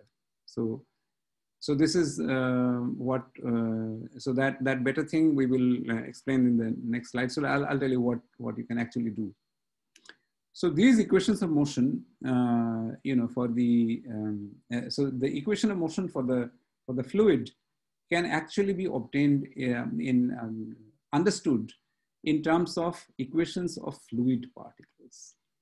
Okay, so given an initial fluid profile like this, okay, you can go to a final fluid profile, okay, by simply following each of the fluid points. Okay, let us say you begin at the point xp, go to some point x prime p prime by the single particle Hamiltonian like this. Okay, starting from at time t equal to 0 at x and p, and whatever you get as a result of the solution of this equation of motion, that's your final x prime p prime. So you do this map for every point inside and on the boundary of the original fluid profile. Wherever you come here, that's the final thing of the fluid profile. You can show that these equations are in fact equivalent to the equation of motion of the phase space density variable. Okay, so that, yeah. These brackets are Poisson brackets. These are all Poisson brackets. Yes. These are all Poisson brackets. Yes. So basically, we have come from a semi-classical treatment by this way to describe the system in some large and limit is a classical system. Is this what you mean? That is correct. That is correct. Furthermore, because it's a fermionic system, you know, it just becomes a single particle fluid motion. Okay. See, I still fail to understand how do I define a fermion in phase space. Yeah, so, you know, basically, as I said, you know, the many fermion system can be thought of as simply, so you implement Pauli exclusion principle by saying just this, that at each phase space cell, okay, on delta x delta p equal to h bar, there's only one possible fermion that, so that's all that the fermionic nature does for you. Besides that, in fact, delta x delta p is h bar, we are saying uncertainty principle or Fermi or exclusion principle. Where is the exclusion principle coming here? Yeah, I'll tell you what. All in terms of functions. Yeah, so I'm saying that, you know, a phase space density, which we introduced, a phase space density cannot be an exact notion. Right? Yeah, that cannot be exact notion. Neither a phase space density we can say whether it is fermionic in nature or bosonic in nature, right? Exactly. So you cannot quite say that the, you know, the phase point is at xp. But what you can say is that the phase point is at some delta x delta p cell around xp, whose thing is, you know, square root of. Within that cell, it will behave like a fermion, but the moment we go for this large n limit, it is becoming, we can at that time, the large n limit, we can't distinguish whether it's a fermion or boson. But when we go to the cell, we can say that. Okay. Yeah, exactly. You can have some fun by actually looking at simple harmonic oscillator energy states and computing the Wigner phase space distribution. So what happens is that the Wigner phase space distribution in terms of the radius, this is the radial variable. So large n equal to infinity limit is this. Yeah, okay. It just says that it's up to some, but actually it is, you know, okay, I got it. Yeah. Around that. Yeah. So, and the size of the wiggles have to do with h bar. H bar here, remember, is related to 1 upon n. Yes. So that is what it is. Yeah, that's a very good question. Now, good. So once it is, so this is the technique that we do, and the first thing is that we are able to go beyond the shock. Okay. So this is a particular example in which you know, this is where the Damsky's like treatment would have failed, but as you can see that we can actually continuously look at the phase space distribution. It goes like this is this dotted line which is a fold and so on, and the phase space distribution, sorry, the real space density distribution does have a vertical slope here, and it goes on, but you can just compute it as a partial integral with respect to, so this rho of x everywhere is defined in terms of dp uxp at any time. Okay, and this we have got a theory of this, which is and at every point we don't try to do an equation of motion for rho x, an autonomous equation of rho of x. That would be wrong. That is how the normal hydrodynamics fails. You solve the problem of uxpt, and the problem of uxpt also is not solved by solving its Poisson bracket equation of motion. Rather, you do fluid particle tracking. So doing this, we are actually able to solve this problem, go to large times, and show that the distribution actually indeed develops these folds, and the folds becomes like this very small fingers. And so this is something that we call filamentation and equilibration. So there's a lot of filament, and in the limit of infinite times, okay, so the phase space distribution actually is the deep black is 1, and the white is 0. And in the middle, you have some gray density, phase space density, and this exactly matches this t equal to infinity behavior, exactly matches with GGE. So for lack of time, I am not going to go through the mathematical details here. It's, so let me just say the following facts. To begin with, okay, so this is how the calculation actually goes. So I have the initial profile like this, okay?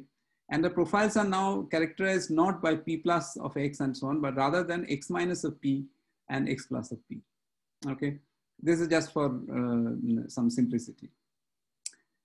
Now, so what I do here, that is, this is my initial profile, and I use the equation of motion. This is, sorry, this, I forgot to say that this is a free particle, free fermions in a box. So momentum remains momentum, even with reflections. And x becomes like x plus pt, okay, up to the point when there is no reflection. If there is, it was not in a box, if it was in free space, then p would have become p. So that's what I'm doing. Wherever p and x are, I'm at, so the uxpt is given simply by replacing x and p by their equations of motion. So x is x plus pt. So x I'm replacing by x plus pt, and p I'm replacing by p. So that's the equation of motion. That would have been in free space, but this is actually in a box. So as a result, you have to do an image sum. You have to do an image sum. So when you do all that carefully, you just and compare this with the what would have happened in a GGE, so generalized Gibbs ensemble, you find that this picture that I said in terms of pictures here, okay, this gray area exactly matches. Exactly means really exactly matches the what you would have gotten in a generalized Gibbs ensemble UPQT. All right. So here is a little proof that indeed this phase space hydrodynamics method matches up with the Slater determinant method. So this red dotted line is the n equal to 120 situation. This is some numerical simulation that, well, it's not numerical simulation, it's just Mathematica. Okay, so handling up to n equal to 120, we could do this using Mathematica, the Slater determinants up to, you know, with the Bogoliubov transformations and so on. It's hard, it takes time. Took probably, in those days, it took probably some like 2 or 3 hours or something like that. I forgot. And so then you get something, okay? And n equal to, so we also have done n equal to 200. So you have to be careful about errors and stuff. Anyway, so this is n equal to infinity. There's the blue line, okay? As you can see that, so I don't have the other given n's, but as you keep growing your n, and watch out for the numerical errors, then you see that you know this hydrodynamic method, this blue graph, okay, very nicely reproduce the large n situation. And not only that, what you get is that this is some particular time-dependent quantity that we have plotted here. And what you see is that it does not go over to the thermal average. It goes over to the GG average. Okay, so this is a telltale thing that there's an integrable system. It has other conserved quantities which you have to take into account. Okay, so then we found this. So this is about equilibration. And then we found specific power law exponents. These are some universal results that we found, is that if the potential is x to the power 2m, it's released from that potential to a box, then it's a power law. So it approaches the equilibrium value with the power law like this, given in terms of m. And if it goes from a box potential to a larger box, then it goes like 1 over t. And if it goes from cosine potential to a box, then it's given by t to the power minus 3 by 2. So I don't have time to go into the proofs of these things. And we're able to generalize, so this is the stuff that we're working on with Satya Majumdar and Gregory Sher and Manas Kulkarni and Takeshi. So the fact that, in 2+1 dimensional fermions, you can have effectively some 1+1 dimensional behavior appearing. That's in the case of lowest Landau level of fermions. And that is, something well known. And however, what happens is that in the usual situations, these correspond to fermions which are all which are all in an R square potential. And so this does not have distortion. So what we have looked at is some Coulomb. So we have looked at this. Okay, so let me tell you something. There's something that is well known, perhaps. No, sorry, this is not so well known. The lowest Landau level phenomenon is well known. Okay, that but this may not be so well known. That you have some particles you have some particles which have a linear coupling to the angular momentum. Okay. Somewhat like magnetic field, and you have a harmonic potential. Okay, so much of the so this actually corresponds to like there is an effective magnet. So this system and this system with a linear coupling to the angular momentum, they are identical. Okay, they're just identical. So using that, we are able to go on. So I don't have time to. Gautam, go back to your previous slide. Yeah. What is epsilon here corresponds to? So the point is that this is something that you are familiar. I understand you have separated out these things. Yeah. Right. But this epsilon. I think, yeah. So this epsilon. Epsilon is wherever the epsilon appears, I didn't understand actually. So this is related to that omega. Exactly. So the point is that if the EB by 2, okay, just written here. Okay. And the other point is that in this exactly the same thing. Okay, good. So that XY Dirac bracket is becoming XY Poisson bracket. Then you have brought in some F1, F2. What are those F1, F2? They are also related to omega? So F1, F2s are the following. So that remains the usual usual things. You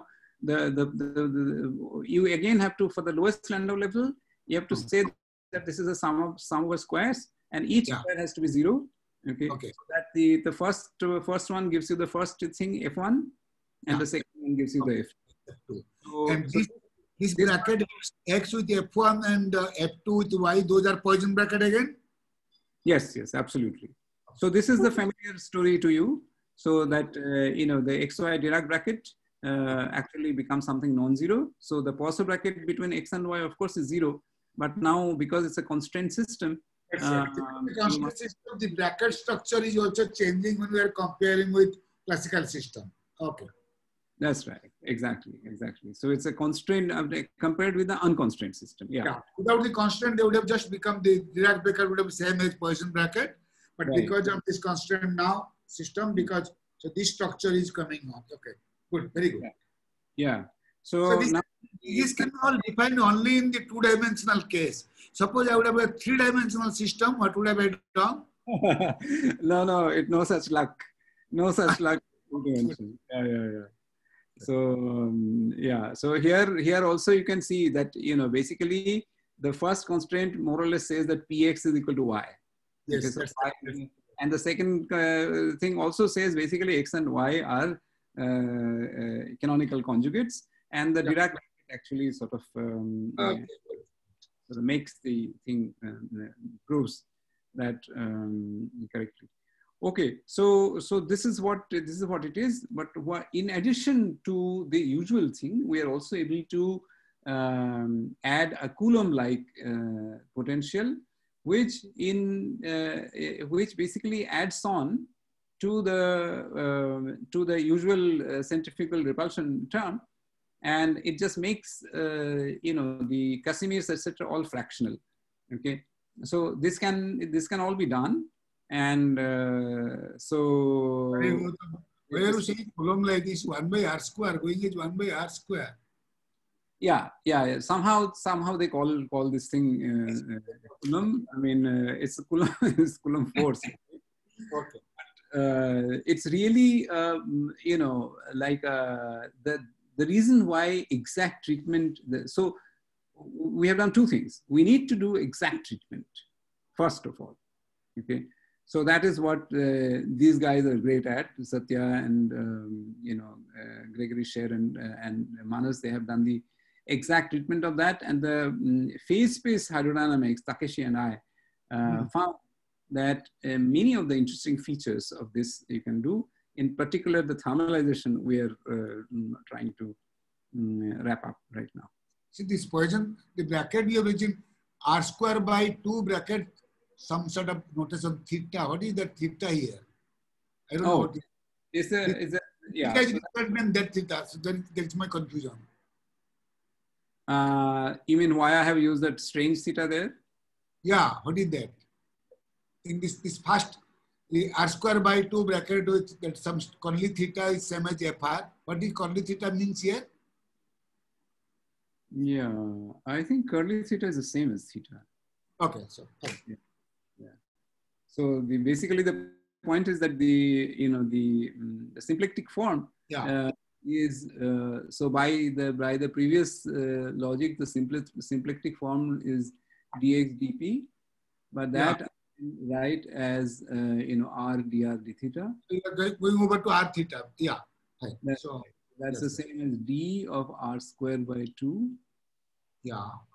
Times d theta. So r square by 2 and theta, they are the complex conjugates. What happens in this case if you introduce an additional potential is that the so this gets slightly modified. This gets modified by some function. Okay, that function I have written here. So basically, that modified omega is that your Conley theta.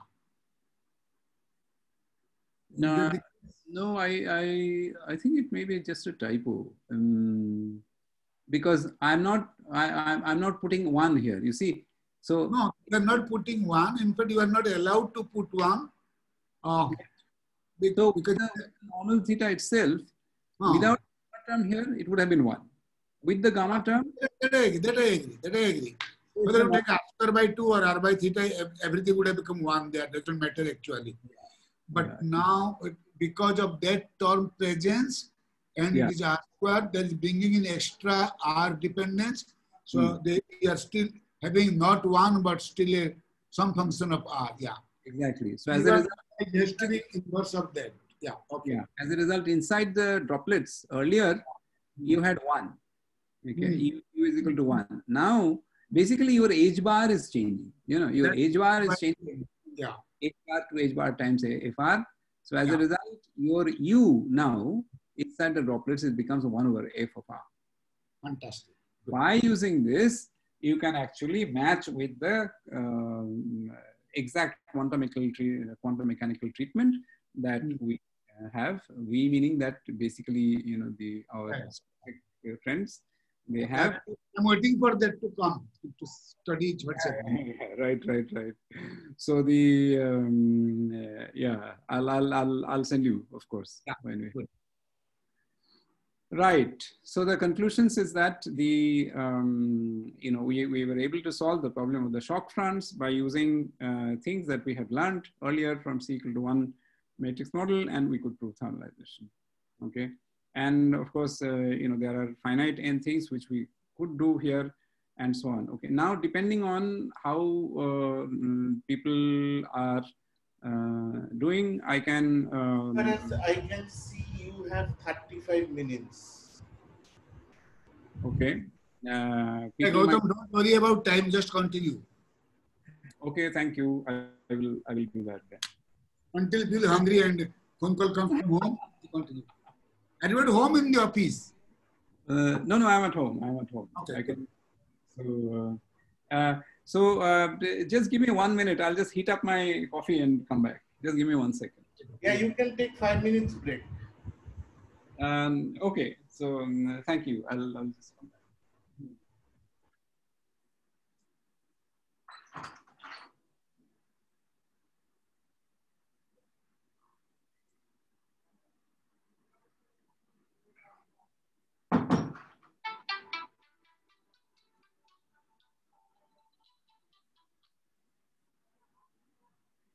বেশি বকবক করছি কি আমি কি বেশি বকবক করছি হ্যাঁ আমি কি থামিয়ে দিচ্ছি তোমার lecture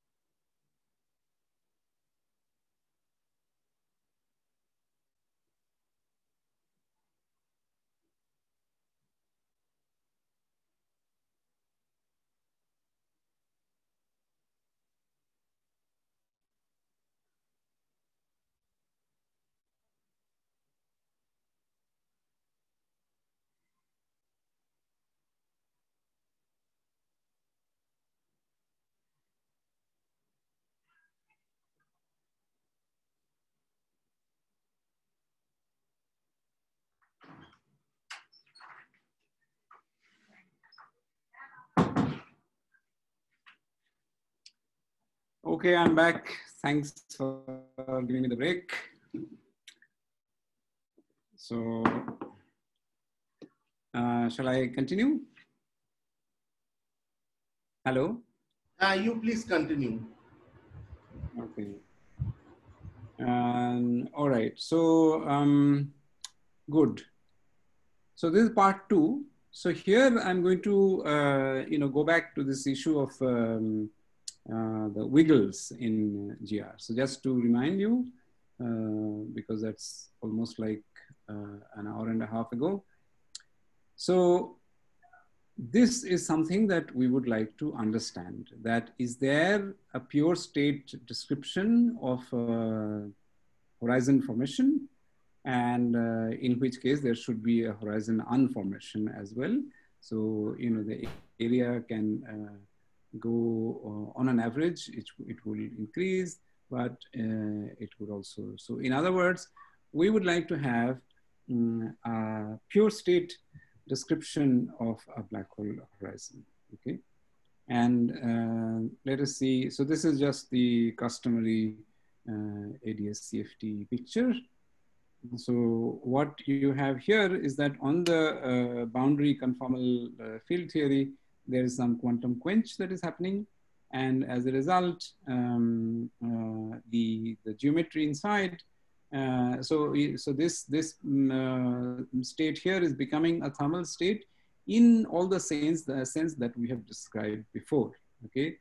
That it actually remains a pure state, but it masquerades as a thermal state when we talk about local observables. Okay. On the other hand, what is claimed to happen inside is that we have a black hole geometry that appears inside. Okay. So this already seems like a little bit of a contradiction, because here it's only with respect to some local observables that we in the boundary. Okay, and the boundary is only with respect to some local observables that we seem to have, a thermal description. On the other hand, this here it seems that a black hole just has happened in the geometry.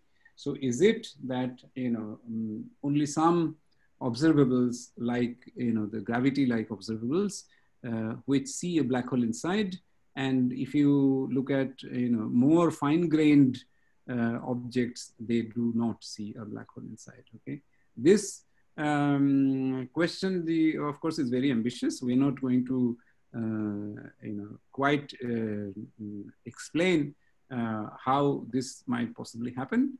But we will see how far we can go. Okay, so so this is the same picture again. That it seems that in gravity, so this is the calculation that you can do by using Einstein's equation. This is something that has been done by Shantani and Shiraz. And also by Larry Yaffe and Chesler, etc. So this is the Vaidya geometry. So you have some null shell going in from the boundary, and before the null shell you have ADS vacuum, and after that you have ADS black hole geometry. So it actually comes out of the collapse calculation, which corresponds to quantum quench in the boundary, because in the boundary, this releasing the null shell from the boundary is just that there is a sudden change in the dilaton source or some other thing which releases massless particles inside. Okay, so this is what seems to be what quantum quench does. Okay. So now, in order to be able to do that in n equal to 4 superML series, it's very hard, because the gravity dual corresponds to strongly coupled superML series, which is difficult to solve, and the strongly coupled, but SYK model, this is such the V-Kita-F model, is supposed to give you some, head up on that. Is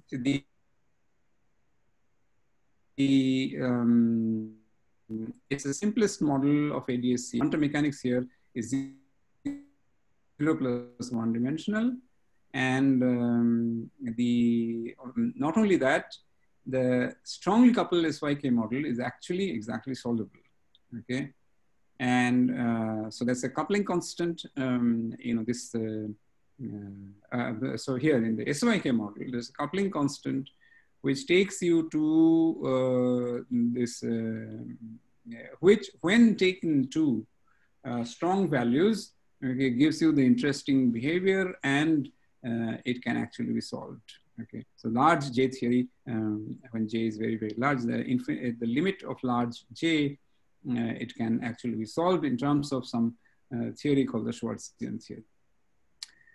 Thus, and gravity appears exactly there. Okay, so the strongly coupled SYK and gravity, they appear in the same region of parameter space, and it's both are described in terms of the so-called Schwarzian mode. So I'll just very briefly say, so in addition to these features, you can also describe some finite n effects in these things. So I'll come to this thing later on. Okay, so let's, instead of being completely unorganized, let's say this is a plan introduction we've already done. SYK model, I'll review very briefly. The pure state construction of Kurkulu and Maldacena. This is an absolutely fantastic piece of work. which gives you the black hole bulk dual, black hole or non-black hole bulk duals. And we will see that you can introduce some coupling into the theory, which needs to be fine-tuned, and which creates a certain sign, which is and amounting to a violation of the area theorem. Of course, the area theorem is rigorously derived, so the way to violate the area thing is to say that it's the sign of the potential actually amounts to saying that the null energy condition is violated. So you are pumping energy out of the system, and the area can black hole horizon can disappear. And the second, so that's the first quench that they did, Kurkulu and Maldacena, so the black hole horizon disappeared. And then we did a second quench on that system, which didn't have a horizon. And we turned the clock back, and we actually found black hole formation. So the black hole formation turns out to be not fine-tuned, and any kind is a robust thing, as you would expect. So if you do not fine-tune black hole forms, just like if you do not fine-tune like that Maxwell demon, like in that Loss-Schmidt paradox that we talked about, then you actually go towards a thermal equilibrium. So that's what does happen. However, if you do fine-tune, then you can find some interesting critical transition to black hole. So this is akin to what is called the Choptrick transition. And so we will hopefully, and this formation of black hole, this thing, is this related to gravitational collapse? Yes, it is. Because this Choptrick transition is appearing there. That's why I'm asking. Yeah, exactly. It is related to gravitational collapse. Of course, the we can see this some similarity to this null shell Vaidya thing, but I'll tell you, yes, it is indeed similar to gravitational collapse. Gautam, just a curiosity. You were giving first quench, and then we go for a second quench, and we found something else dynamical is happening. Yes. Suppose my Hamiltonian, I will give multiple quench. Yes. Do I see the features of a black hole breathing? Yes. So what you can do is to horizons can be formed, unformed, formed, unformed. So this is what I meant by breathing. Yeah. So it's a dynamical way, which will be, of course, specified the way we have done it for two quenching in the Hamiltonian, and we put many of them, and maybe we should study about the large number of quenchings, how these systems behave, and does it correspond to complete collapse of the black hole, or black hole has still life? Maybe that will be an interesting issue to really look for, no? N number of quenchings and take large n limit of that. What the fate of the black hole? That's my curiosity and the question. Yeah. Good point. So I'll tell you. So there are some qualitative things which you can already say. Because whether finally there is a black hole horizon formed or not, that depends on some simple kinematics that you can do. So that's the great thing about the SYK model, that the formation becomes a rather simple question. But because it looks like ad hoc if I just introduce a second quench, but if you can do multiple quench and find out what the ultimate fate of the black hole, and that should give us more confidence that the way we are approaching the black hole dynamics, we are in the right direction or not. This is just this is a curiosity just to find out that since you are into it, have a look. That may be interesting to look at actually. So but I should say that there's one statement which I said somewhat loosely, I think.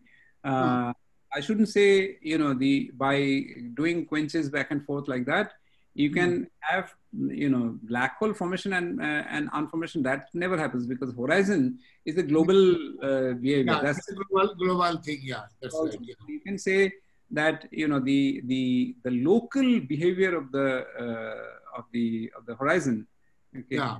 that can, or more precisely, the local behavior of this boundary curve in this geometry. That's the more important point. That can be kept changing. So you have tendencies, you know, you can have tendencies towards black hole formation, tendencies towards black hole information. And so maybe it can even be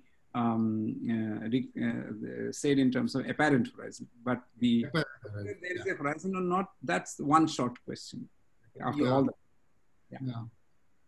Otherwise, it looks like whenever I will decide to give the second quench, I will form a horizon at that time, which is it's unphysical, right? Yeah. Of course, the second quantize has to be more than the critical value. Because then what happens is that you didn't have horizon and you don't have horizon even after the quench and so on. You have to make sure that you are above. My worry is that suppose I will consider simple Schwarzschild black hole. What it looks like at what time I give the second quench, I will decide what will be the Schwarzschild radius of the black hole. And this is a bit unhappy situation unless I find a somewhere that will form. Again, it will not form after whatever I do after that, it's fixed. Otherwise, it's becoming like Schwarzschild radius of the black hole is a time dependent. I hope I'm able to convey to you what I'm talking. Oh, I see what you mean. But actually, the plateau region, how long you spend there, actually doesn't matter. It's the amount of the change in some parameter that you do that matters. I see what you mean. No. When you do your second quench, that does not make a difference. Okay, good. Yeah.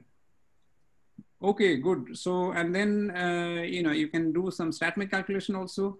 That when the black hole forms, you can see that the change of a power law Green's function becomes change of power law decay of a 2-point function. It changes to exponential decay, and okay, and then there is okay. I would skip that thing because it's anyway ongoing, and so that's about black hole evaporation. We have some work on that by doing an SYK to bath calculation. Anyway, let's go now. So this is the SYK model. The SYK model is some one-dimensional fermion quantum mechanics with many flavors of n flavors, and they have like all-to-all coupling. Like this, the coupling is random. It's taken out of a Gaussian distribution, and so at large n. There's a mean field description in terms of the I can even call it color. Let me call it color. So color invariant by linear of this is non-local because there is, you might say that why didn't I look at psi I of tau 1 and psi I of tau 1?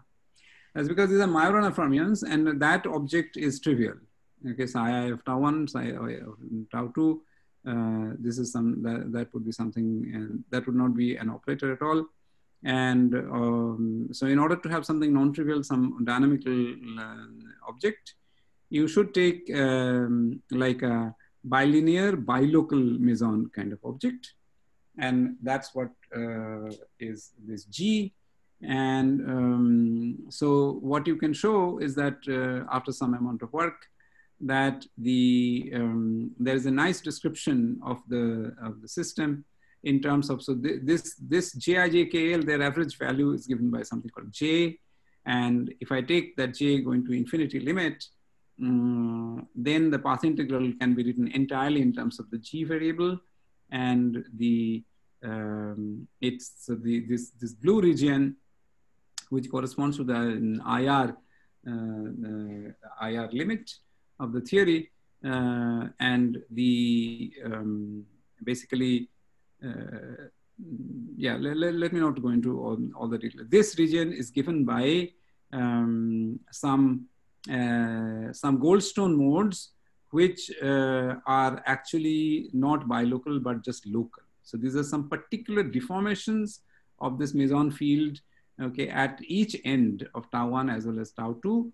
And that Goldstone mode, sorry? I'm missing something. This tau is our real cosmic time, right? Tau is this tau. Or it's, yeah, or this is another some parameter. I'll tell you what you should do. So this is the time of this, and what I am looking at here is that you can think of this. So it's a quantum mechanical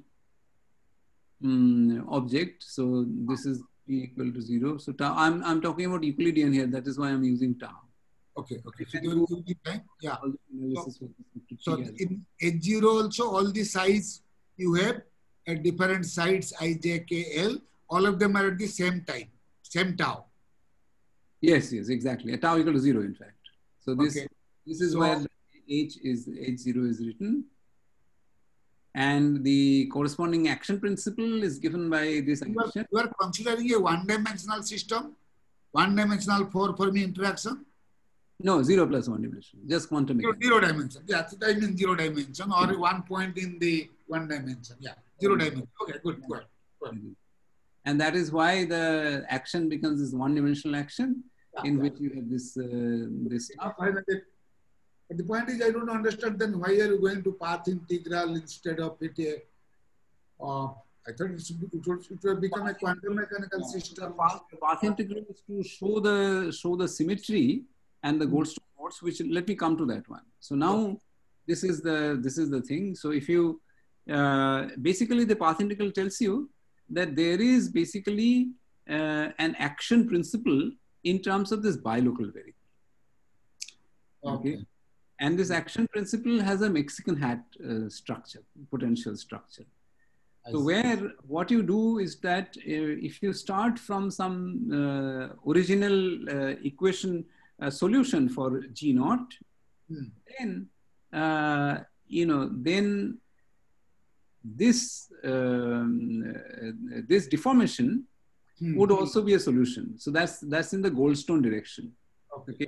And what is this this thing? It's basically like some f prime tau 1 to the power delta times G naught and f prime tau 2 to the power delta. But this delta is like the anomalous dimension of the quarks of the fermions at the two ends.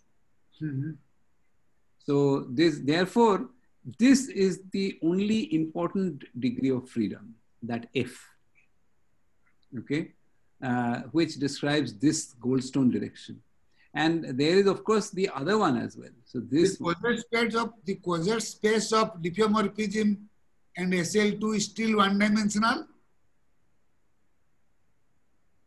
It's one function dimension.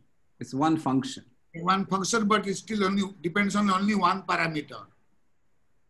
Depends on one. Yeah, that's right. Well, it's a one function of one variable. Yes, okay. That's right. So therefore, the Goldstone physics is given not in terms of the a function of two variables, but one function of one variable. So, and in fact, the action of that becomes that of the Schwarz theorem. Okay. So this symmetry brings it down from two variable dependence to one variable time, and then the action becomes just a Schwarzian. Okay. That's right. The symmetry and the energetics, basically, there are also this non-Goldstone directions. Okay. What we are looking about, once we go for deep slash SL2, we are inside under this circle actually.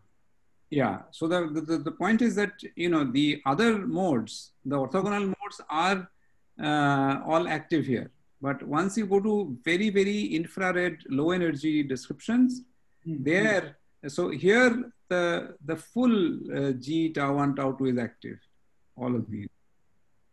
And here it's only f of tau.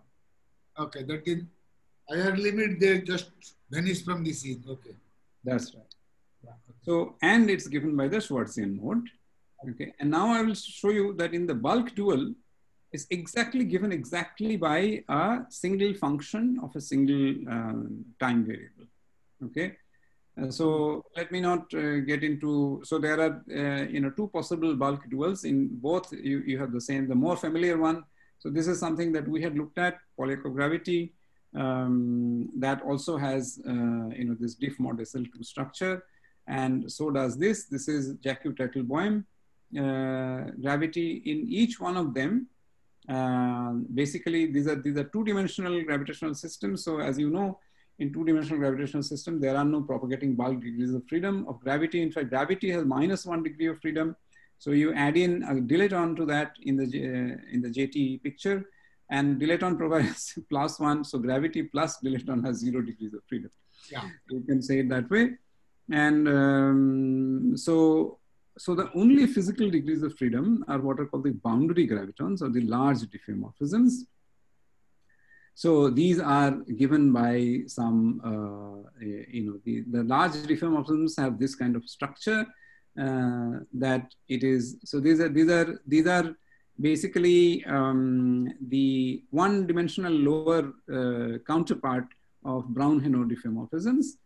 And so this tau and z goes to some tau f and zf. It's given by basically the reparameterization of the time variable. So reparameterization of time variable at the boundary, that is f of tau. And this f of tau also has exactly the action cost, which is given by the Schwarzian. Okay. So let me say that, yeah, so this is how under a large diffeomorphism, the metric changes, okay, from this part, which is just the ADS2 Poincare, to the GTT that changes by this amount, and which means that there is a, you know,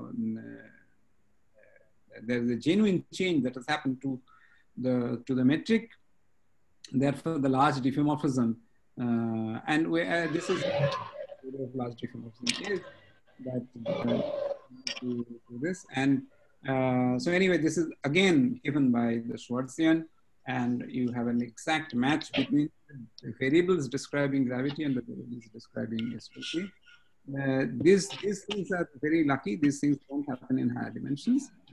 That the variables describing these are to the boundary and so on and so forth. So, and excuse me, Abhinash, put your no, it's okay. Okay. So now the various solutions. Okay, so the equation of motion of the Schwarzian theory is that the time derivative of the Schwarzian is equal to 0. There are solutions which correspond to thermal solutions and solutions which correspond to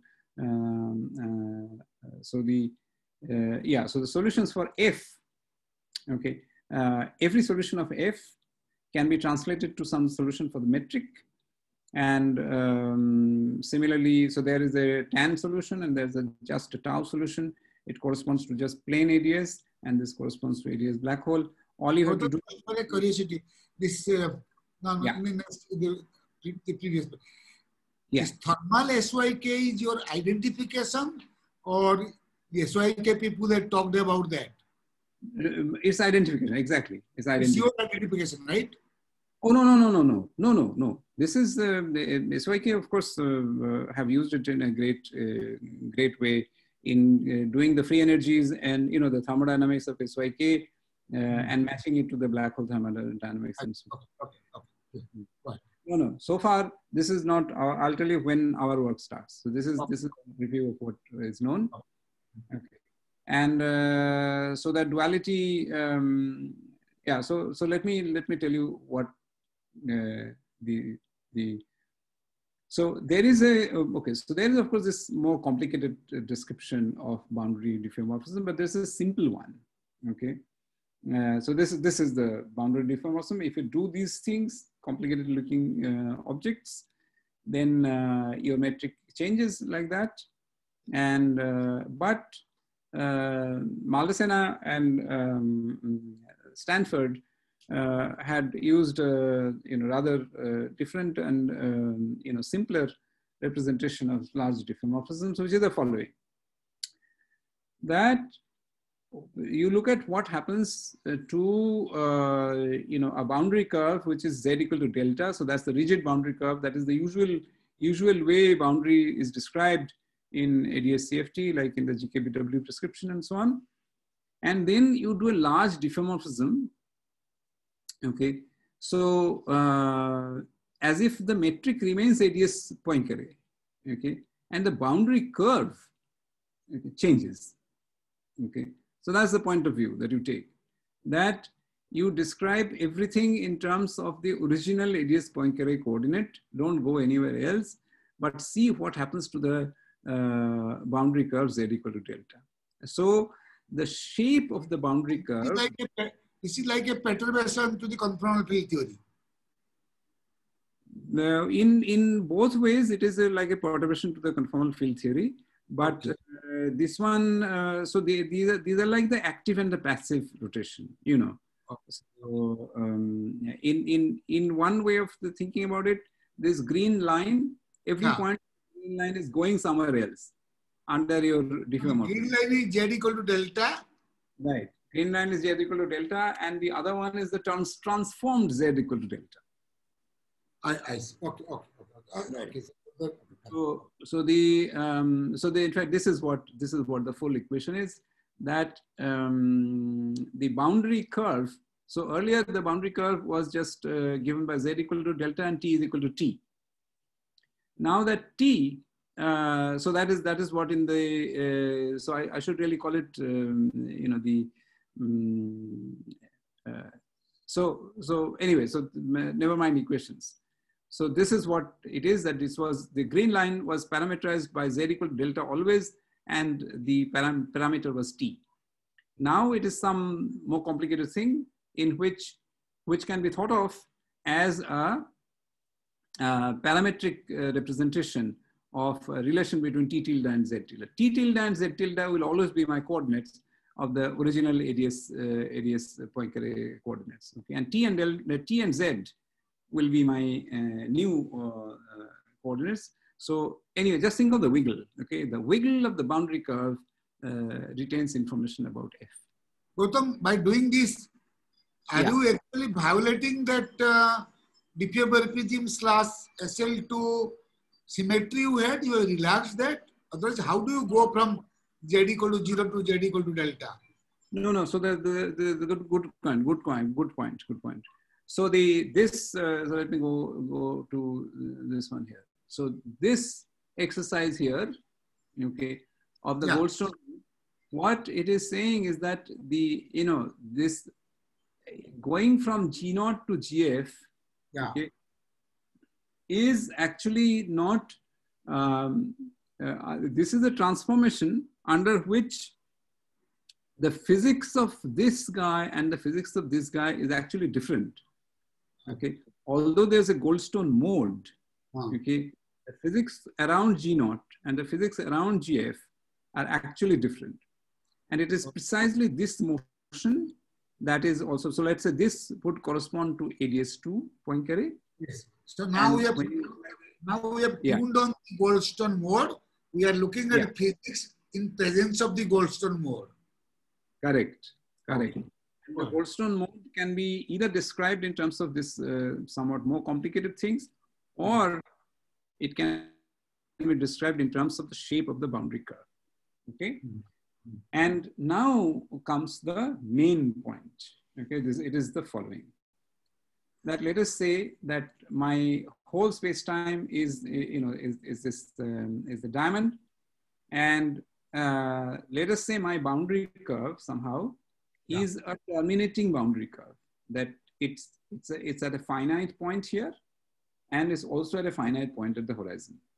Sorry, so that is to say, the boundary curve actually terminates at the z equal to 0. Okay, so this blue line here is z equal to 0, and my boundary curve actually intersects z equal to 0 twice. Okay. What does it mean? That means that there are these points P, okay, from which light rays go and hit this z equal to 0, but beyond the boundary curve. Because it's all reflected back. Okay. Yeah. So remember that the boundary curve is where the boundary theory, okay, the 0 plus 1 dimensional CFT lives. So this point, therefore, is unobservable to my observer of the Minkowski, my CFT observer. So therefore, I say that this is beyond the horizon. And the horizon can be traced by drawing this wedge, okay, starting from the two ends, the two terminal points of the.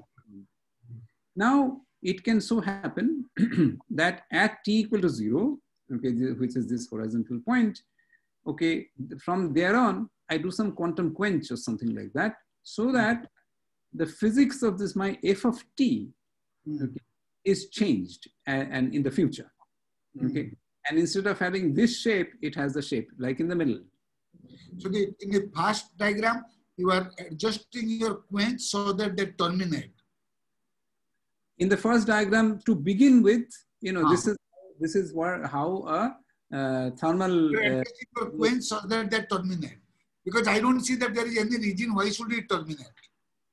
Oh, so that is like that is how I start with my original solution is this. Yeah. Okay. It is the thermal stuff. Yeah. Instead of tan, now I'm talking about in Lorentzian, so it is tan hyperbolic. Okay. So if it is that way, then you can work out the relation between t tilde and z tilde, and you can see that the relation between t tilde and z tilde is this. So you have manufactured a particular way so that starting from there it will terminate. Then you are seeing the effect of the horizon in the second graph. Is that? I begin with a particular solution. This is called the thermal solution of the equation of motion of the Schwarzian theory, and thermal solution corresponds to this terminating boundary curve. Okay. As you can see, the solution is true for any beta. I can choose. That's right. That's right. That's right. The thermal solution is characterized by a parameter which you can choose freely. Yes. When I go to the temperature language, so this is for any temperature. This Ft is related to beta like this is always true, right? That's right. For any value of beta, f of t is a solution of the equation of motion. That's right. So that already defines actually z tilde and delta, then we are in the business. Okay. Right. So as you can see here, that z tilde equal to 0 is possible to achieve at some finite value of t tilde. Okay. Because it's 1 minus something that will be 0 at two places, t equal to plus minus something. Yeah. Okay. So that's what it is. And now what is happened here in the middle diagram is that at t equal to 0, okay, so you begin with, this is what would have been the geometry forever, okay, if this is what remained the solution. Now you introduce some new dynamics into the system, Schwarzian something else, so that the solution is actually something else starting from t equal to 0 onwards, and that something else has the behavior that it does never, this boundary curve never terminates at. Never terminates. Okay. So it's there, and the same point P now clearly can send light, which will be seen by the CFT observer. Okay, so new horizon. So this is what was done in the paper of Kurklu and Maldacena. And I'll tell you what modification that is. And now what we did was a second quench that took it to the horizon. Okay. That's right. In which it had some behavior up to some point. Okay. Then we. What I was trying to say, if I do multiple quenching, I can have a oscillation between no horizon and horizons. Almost like that. So what that is to say that you know, you can go like this. Yeah. Then come back and again reach the horizon, go back. I don't know what physically it means, but so I thought that somehow usually corresponds to black hole breathing mode. When I'm breathing in, I'm not a black hole. I'm breathing out, I'm a black hole. But simply speaking. So I think that in that case, you know, what will happen is that the final point, the final guy, whether it reaches this place, that has to be tested with our choice of FT. Yeah, exactly. So although it has all this stuff here in the middle, okay, the final point will determine for you whether there is a horizon or not. Yes, I agree. Okay, right. Right. So this is the story, and let me go.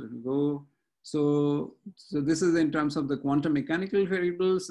So what they do is to add some spin operator to the quantum mechanical picture. So let me actually go.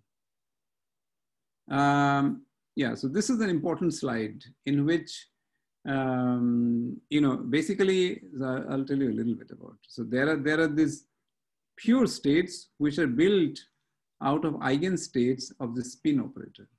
These are called the spin operators. They really behave like sigma 3 in various slots. Okay, so the full algebra is like an SO, you know, n Clifford algebra or SON Clifford algebra. Well, n is supposed to be an even number. I take the number of flavors of fermion to be even. So there is an SON Clifford algebra like this. And if you take this combination of the Majorana fermions, then it becomes like a sigma 3 appearing in the kth slot. So these are called the spin operators. And you can simultaneously diagonalize all of these SKs, and they are given by the spin eigenvalues plus minus, etc. So these are the pure states which were used by Kurkulu-Maldacena. And you can study the properties of these pure states, which are deformed by some Hamiltonian evolution up to some point to take it to, this is like a low energy projection on the pure states. And these guys, okay, these guys behave like a thermal state with respect to a large number of variables. So these are like the pure microstates of the black hole. Okay, and this is here the proof that if you take some operators which are which have the property of something called flip invariance, which I cannot go into, but a large number of such operators, they are like the metric operators. So they, in fact, cannot distinguish between one microstate and another microstate given by the spin label S. Okay. In the answer for the expectation value of some observables, the spin label S just disappears. As a result, you can replace this quantity by a sum over S. And as soon as you introduce a sum over S, that becomes like a thermal, exactly it becomes like a thermal average. And so that becomes this one. So it is possible in this theories to construct exact microstates which and class of operators which cannot distinguish between these microstates and the thermal state. Okay, so these this is something. Now let me just okay, there's a whole bunch of stuff. So this is the Kurkulu-Maldacena perturbation. Let me tell you what perturbation it means in terms of the Schwarzian mode. So in terms of the Schwarzian mode, so this is the original Schwarzian, and here there is some perturbation in which I do a time-dependent stuff. So Kurkulu-Maldacena would start from a thermal state like this, and they turn on an epsilon perturbation. And if it is beyond a certain critical value, which I will write in the next page, then it, this state, as I proved here, that this state with respect to sort of large class of observables, this state behaves like a thermal state, and indeed, but when you introduce this this kind of a thing, then if epsilon 1 is beyond a certain critical value, then this state does not behave like a thermal state anymore. It's a very simple thing to look at. So you go to the Liouville description, in which instead of the f variable, you go to f prime equal to e to the power phi. So it becomes like a sum of exponentials. And so this is the main picture, okay? I can even stop after this one. So this is your potential, okay? That e to the power phi was the original potential of the Schwarzian. This is Schwarzian theory. And this is Kurklu-Mulder-Senna perturbation, okay? Some epsilon times this thing. We are allowing time dependence to this epsilon. So, so let me tell you how this is the dynamics of the Schwarzian mode. Okay, so here the Schwarzian mode is defined in terms of this phi by f prime is equal to e to the power phi. Okay, let us say I don't have the this term at all. Okay, then the potential is just a rising potential exponentially. So that's the epsilon equal to 0. Okay. And let us say my initial value of f is phi equal to 0, which is, which is here. Okay. And let me say that the energy is exactly such that this is at the turning point. This is just a choice. Okay. So then all motion is unbound, okay, in an exponential potential like this. That's the main point, okay. All motion is unbound. So phi starting from here will simply roll down all the way to phi equal to minus infinity. So therefore, e to the power phi will go to 0. Therefore, f prime will go to 0. And remember that the boundary curve is given by z equal to f prime times delta. So z tilde. So z tilde equal to 0 will happen, okay, in this potential. So as long as you have a pure e to the power phi potential, there is no bound motion. It's unbounded, and to the left, it just goes to phi equal to minus infinity. So therefore you have black hole, okay? So simple Schwarzian gives you a black hole. There is no other way about it. Then you turn on a little bit of this minus term. So it has a little bit of a dip. It has a little bit of a dip, okay? But not enough to give you any bound motion, okay?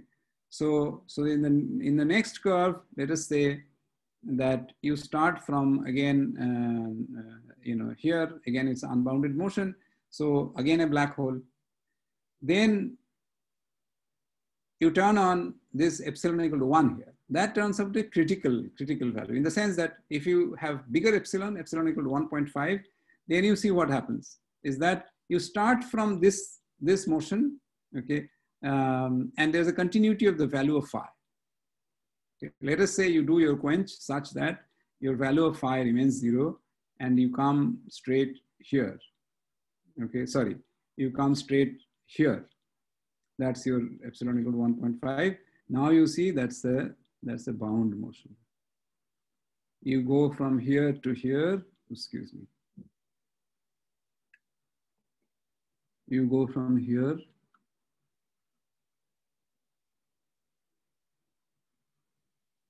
to here, and you get hit by the potential. Then you come back again. Then you come back. So there's an oscillatory motion that you have for this value of epsilon. and you never reach phi equal to minus infinity. So therefore, this never hits 0, so Z never hits 0, so you have no black hole. Okay, so the horizon just disappears, and the way it happens is because you have energy, you have pumped out energy of the system because you are adding to the system negative energy. Okay, so this this can happen, but you know it is very easy to say that I have produced an epsilon here. But there is in order to have a negative epsilon, there's a fine tuning that you have to do between the perturbation that you have given and the state that you have started. Okay, that I don't have time to do that, but let me say that the fine tuning is necessary. And what we do is basically like the reverse process. So we start from some situation in which there is no black hole horizon. So there's an oscillatory motion, and we pump in energy into the system like this.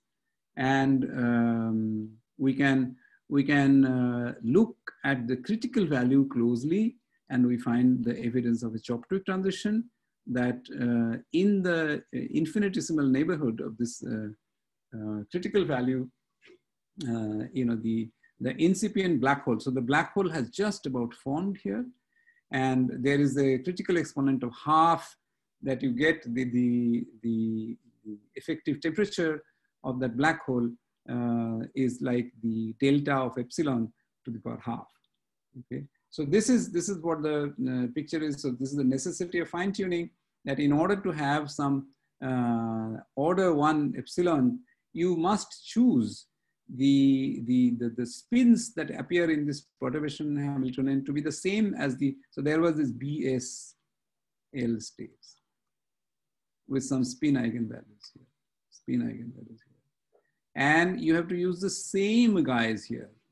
If you choose them to be different, okay, almost soon it just goes sharply down to some value which is way different from order 1. So in order to survive this, so in order to go up, in order to do what Kuklu and Mallasena had done, in which the horizon disappeared, that is to come down, okay, you have to make sure that there is a non-zero epsilon that happens here. If you don't choose fine tuning, then epsilon just falls to 0, and you're back to epsilon e to the power phi, and therefore black hole. So if you don't do any fine tuning, you are back to black holes, as you would expect. If you do fine tuning, then you can make black holes disappear, horizons disappear. So this is all that I have said here. So this is the first quench of Kuklu and Mallasena, and this is the second quench of ours.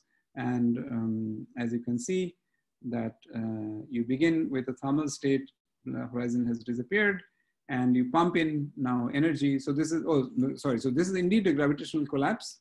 So if you can translate these things in terms of the behavior of the stress tensor near the boundary, and you can show that the behavior of the stress tensor near the boundary has actually a singularity here. So it's had a discontinuity here.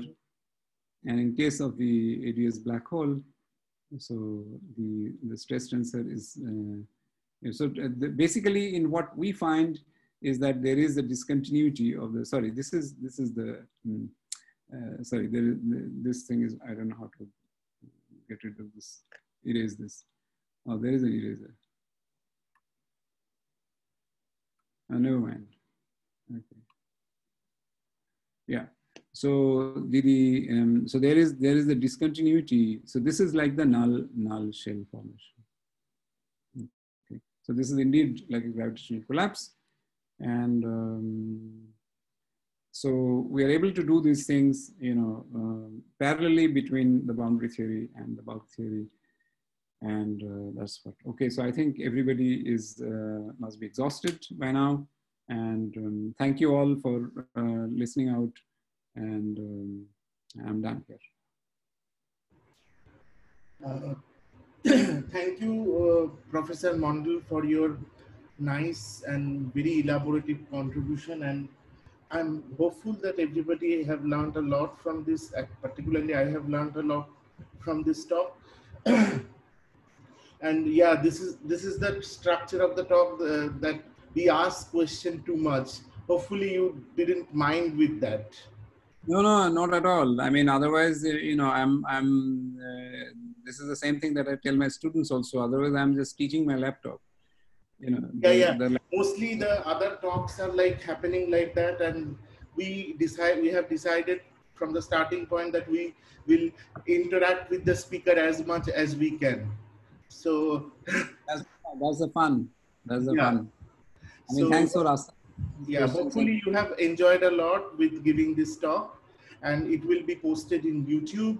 And once it will be posted, I will share the link, and then you can share with anybody. And yeah, so this was the 53rd talk, and hopefully we can get back to you in our forum with some new work and new idea. And stay safe and healthy. That's the main point. And yeah, that's yeah. If you want to say something, yeah. No, thank you, Shantan, and thanks especially to my friend Sudhakar, who has you know, stayed with the talk for, I don't know, almost 3 hours or something. And thanks a lot, Sudhakar. And the questions you asked were very interesting. And thanks to everybody else as well for sticking out for so long. And thanks a lot. Yeah. So, sir, you want to say anything, Professor Panda?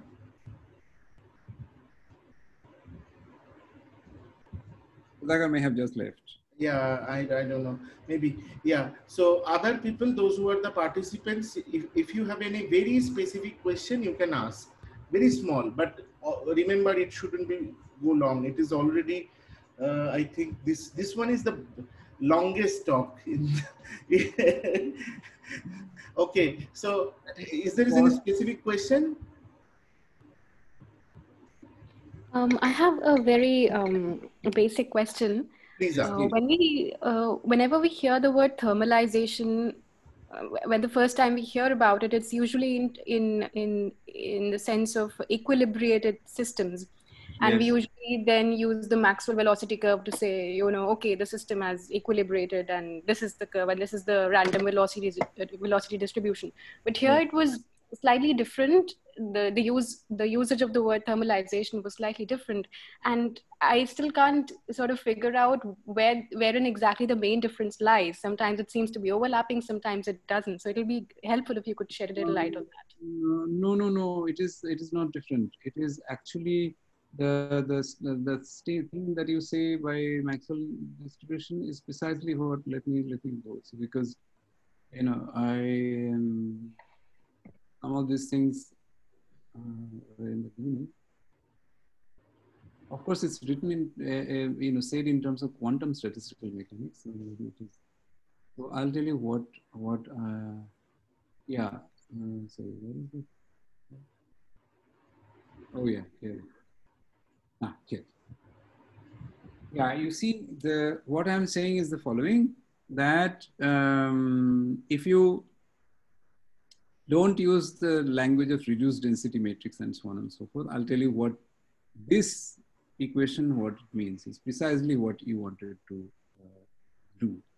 So this means when you, you know, when you use the following thing. So the definition of rho A of T, okay, and this stuff, okay. So let me say the following thing. Let me say just the single expectation value of some operator.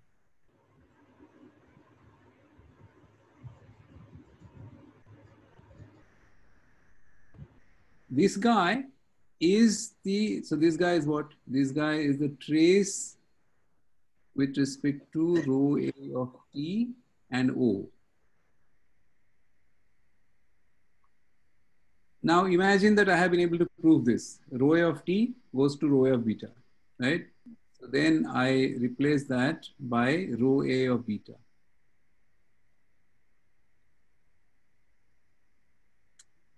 But the operator A is in the region A. So therefore, this expectation value is the same as the full expectation value of the theory.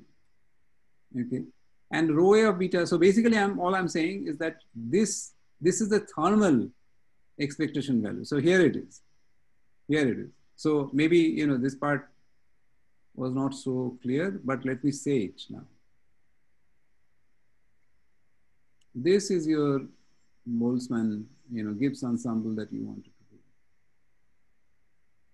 So I, therefore, have proved for you that this object, which is the quantum mechanical expectation value in the pure state, goes to this object. Okay, so this is what would give you for, so if this O is like the velocity distribution for a gas, this would be the Maxwell-Boltzmann distribution. Yes, okay, okay. Right, so that is what, it went by a little fast, but this is what it is. Yeah. Thanks for the question. Thank you. Abhinash, do you have any question particular? Not really, no. Thank you. Like it was quite a long and elaborative talk, really. Thank you. Okay. Sorry. I think, Anurag, do you have any question?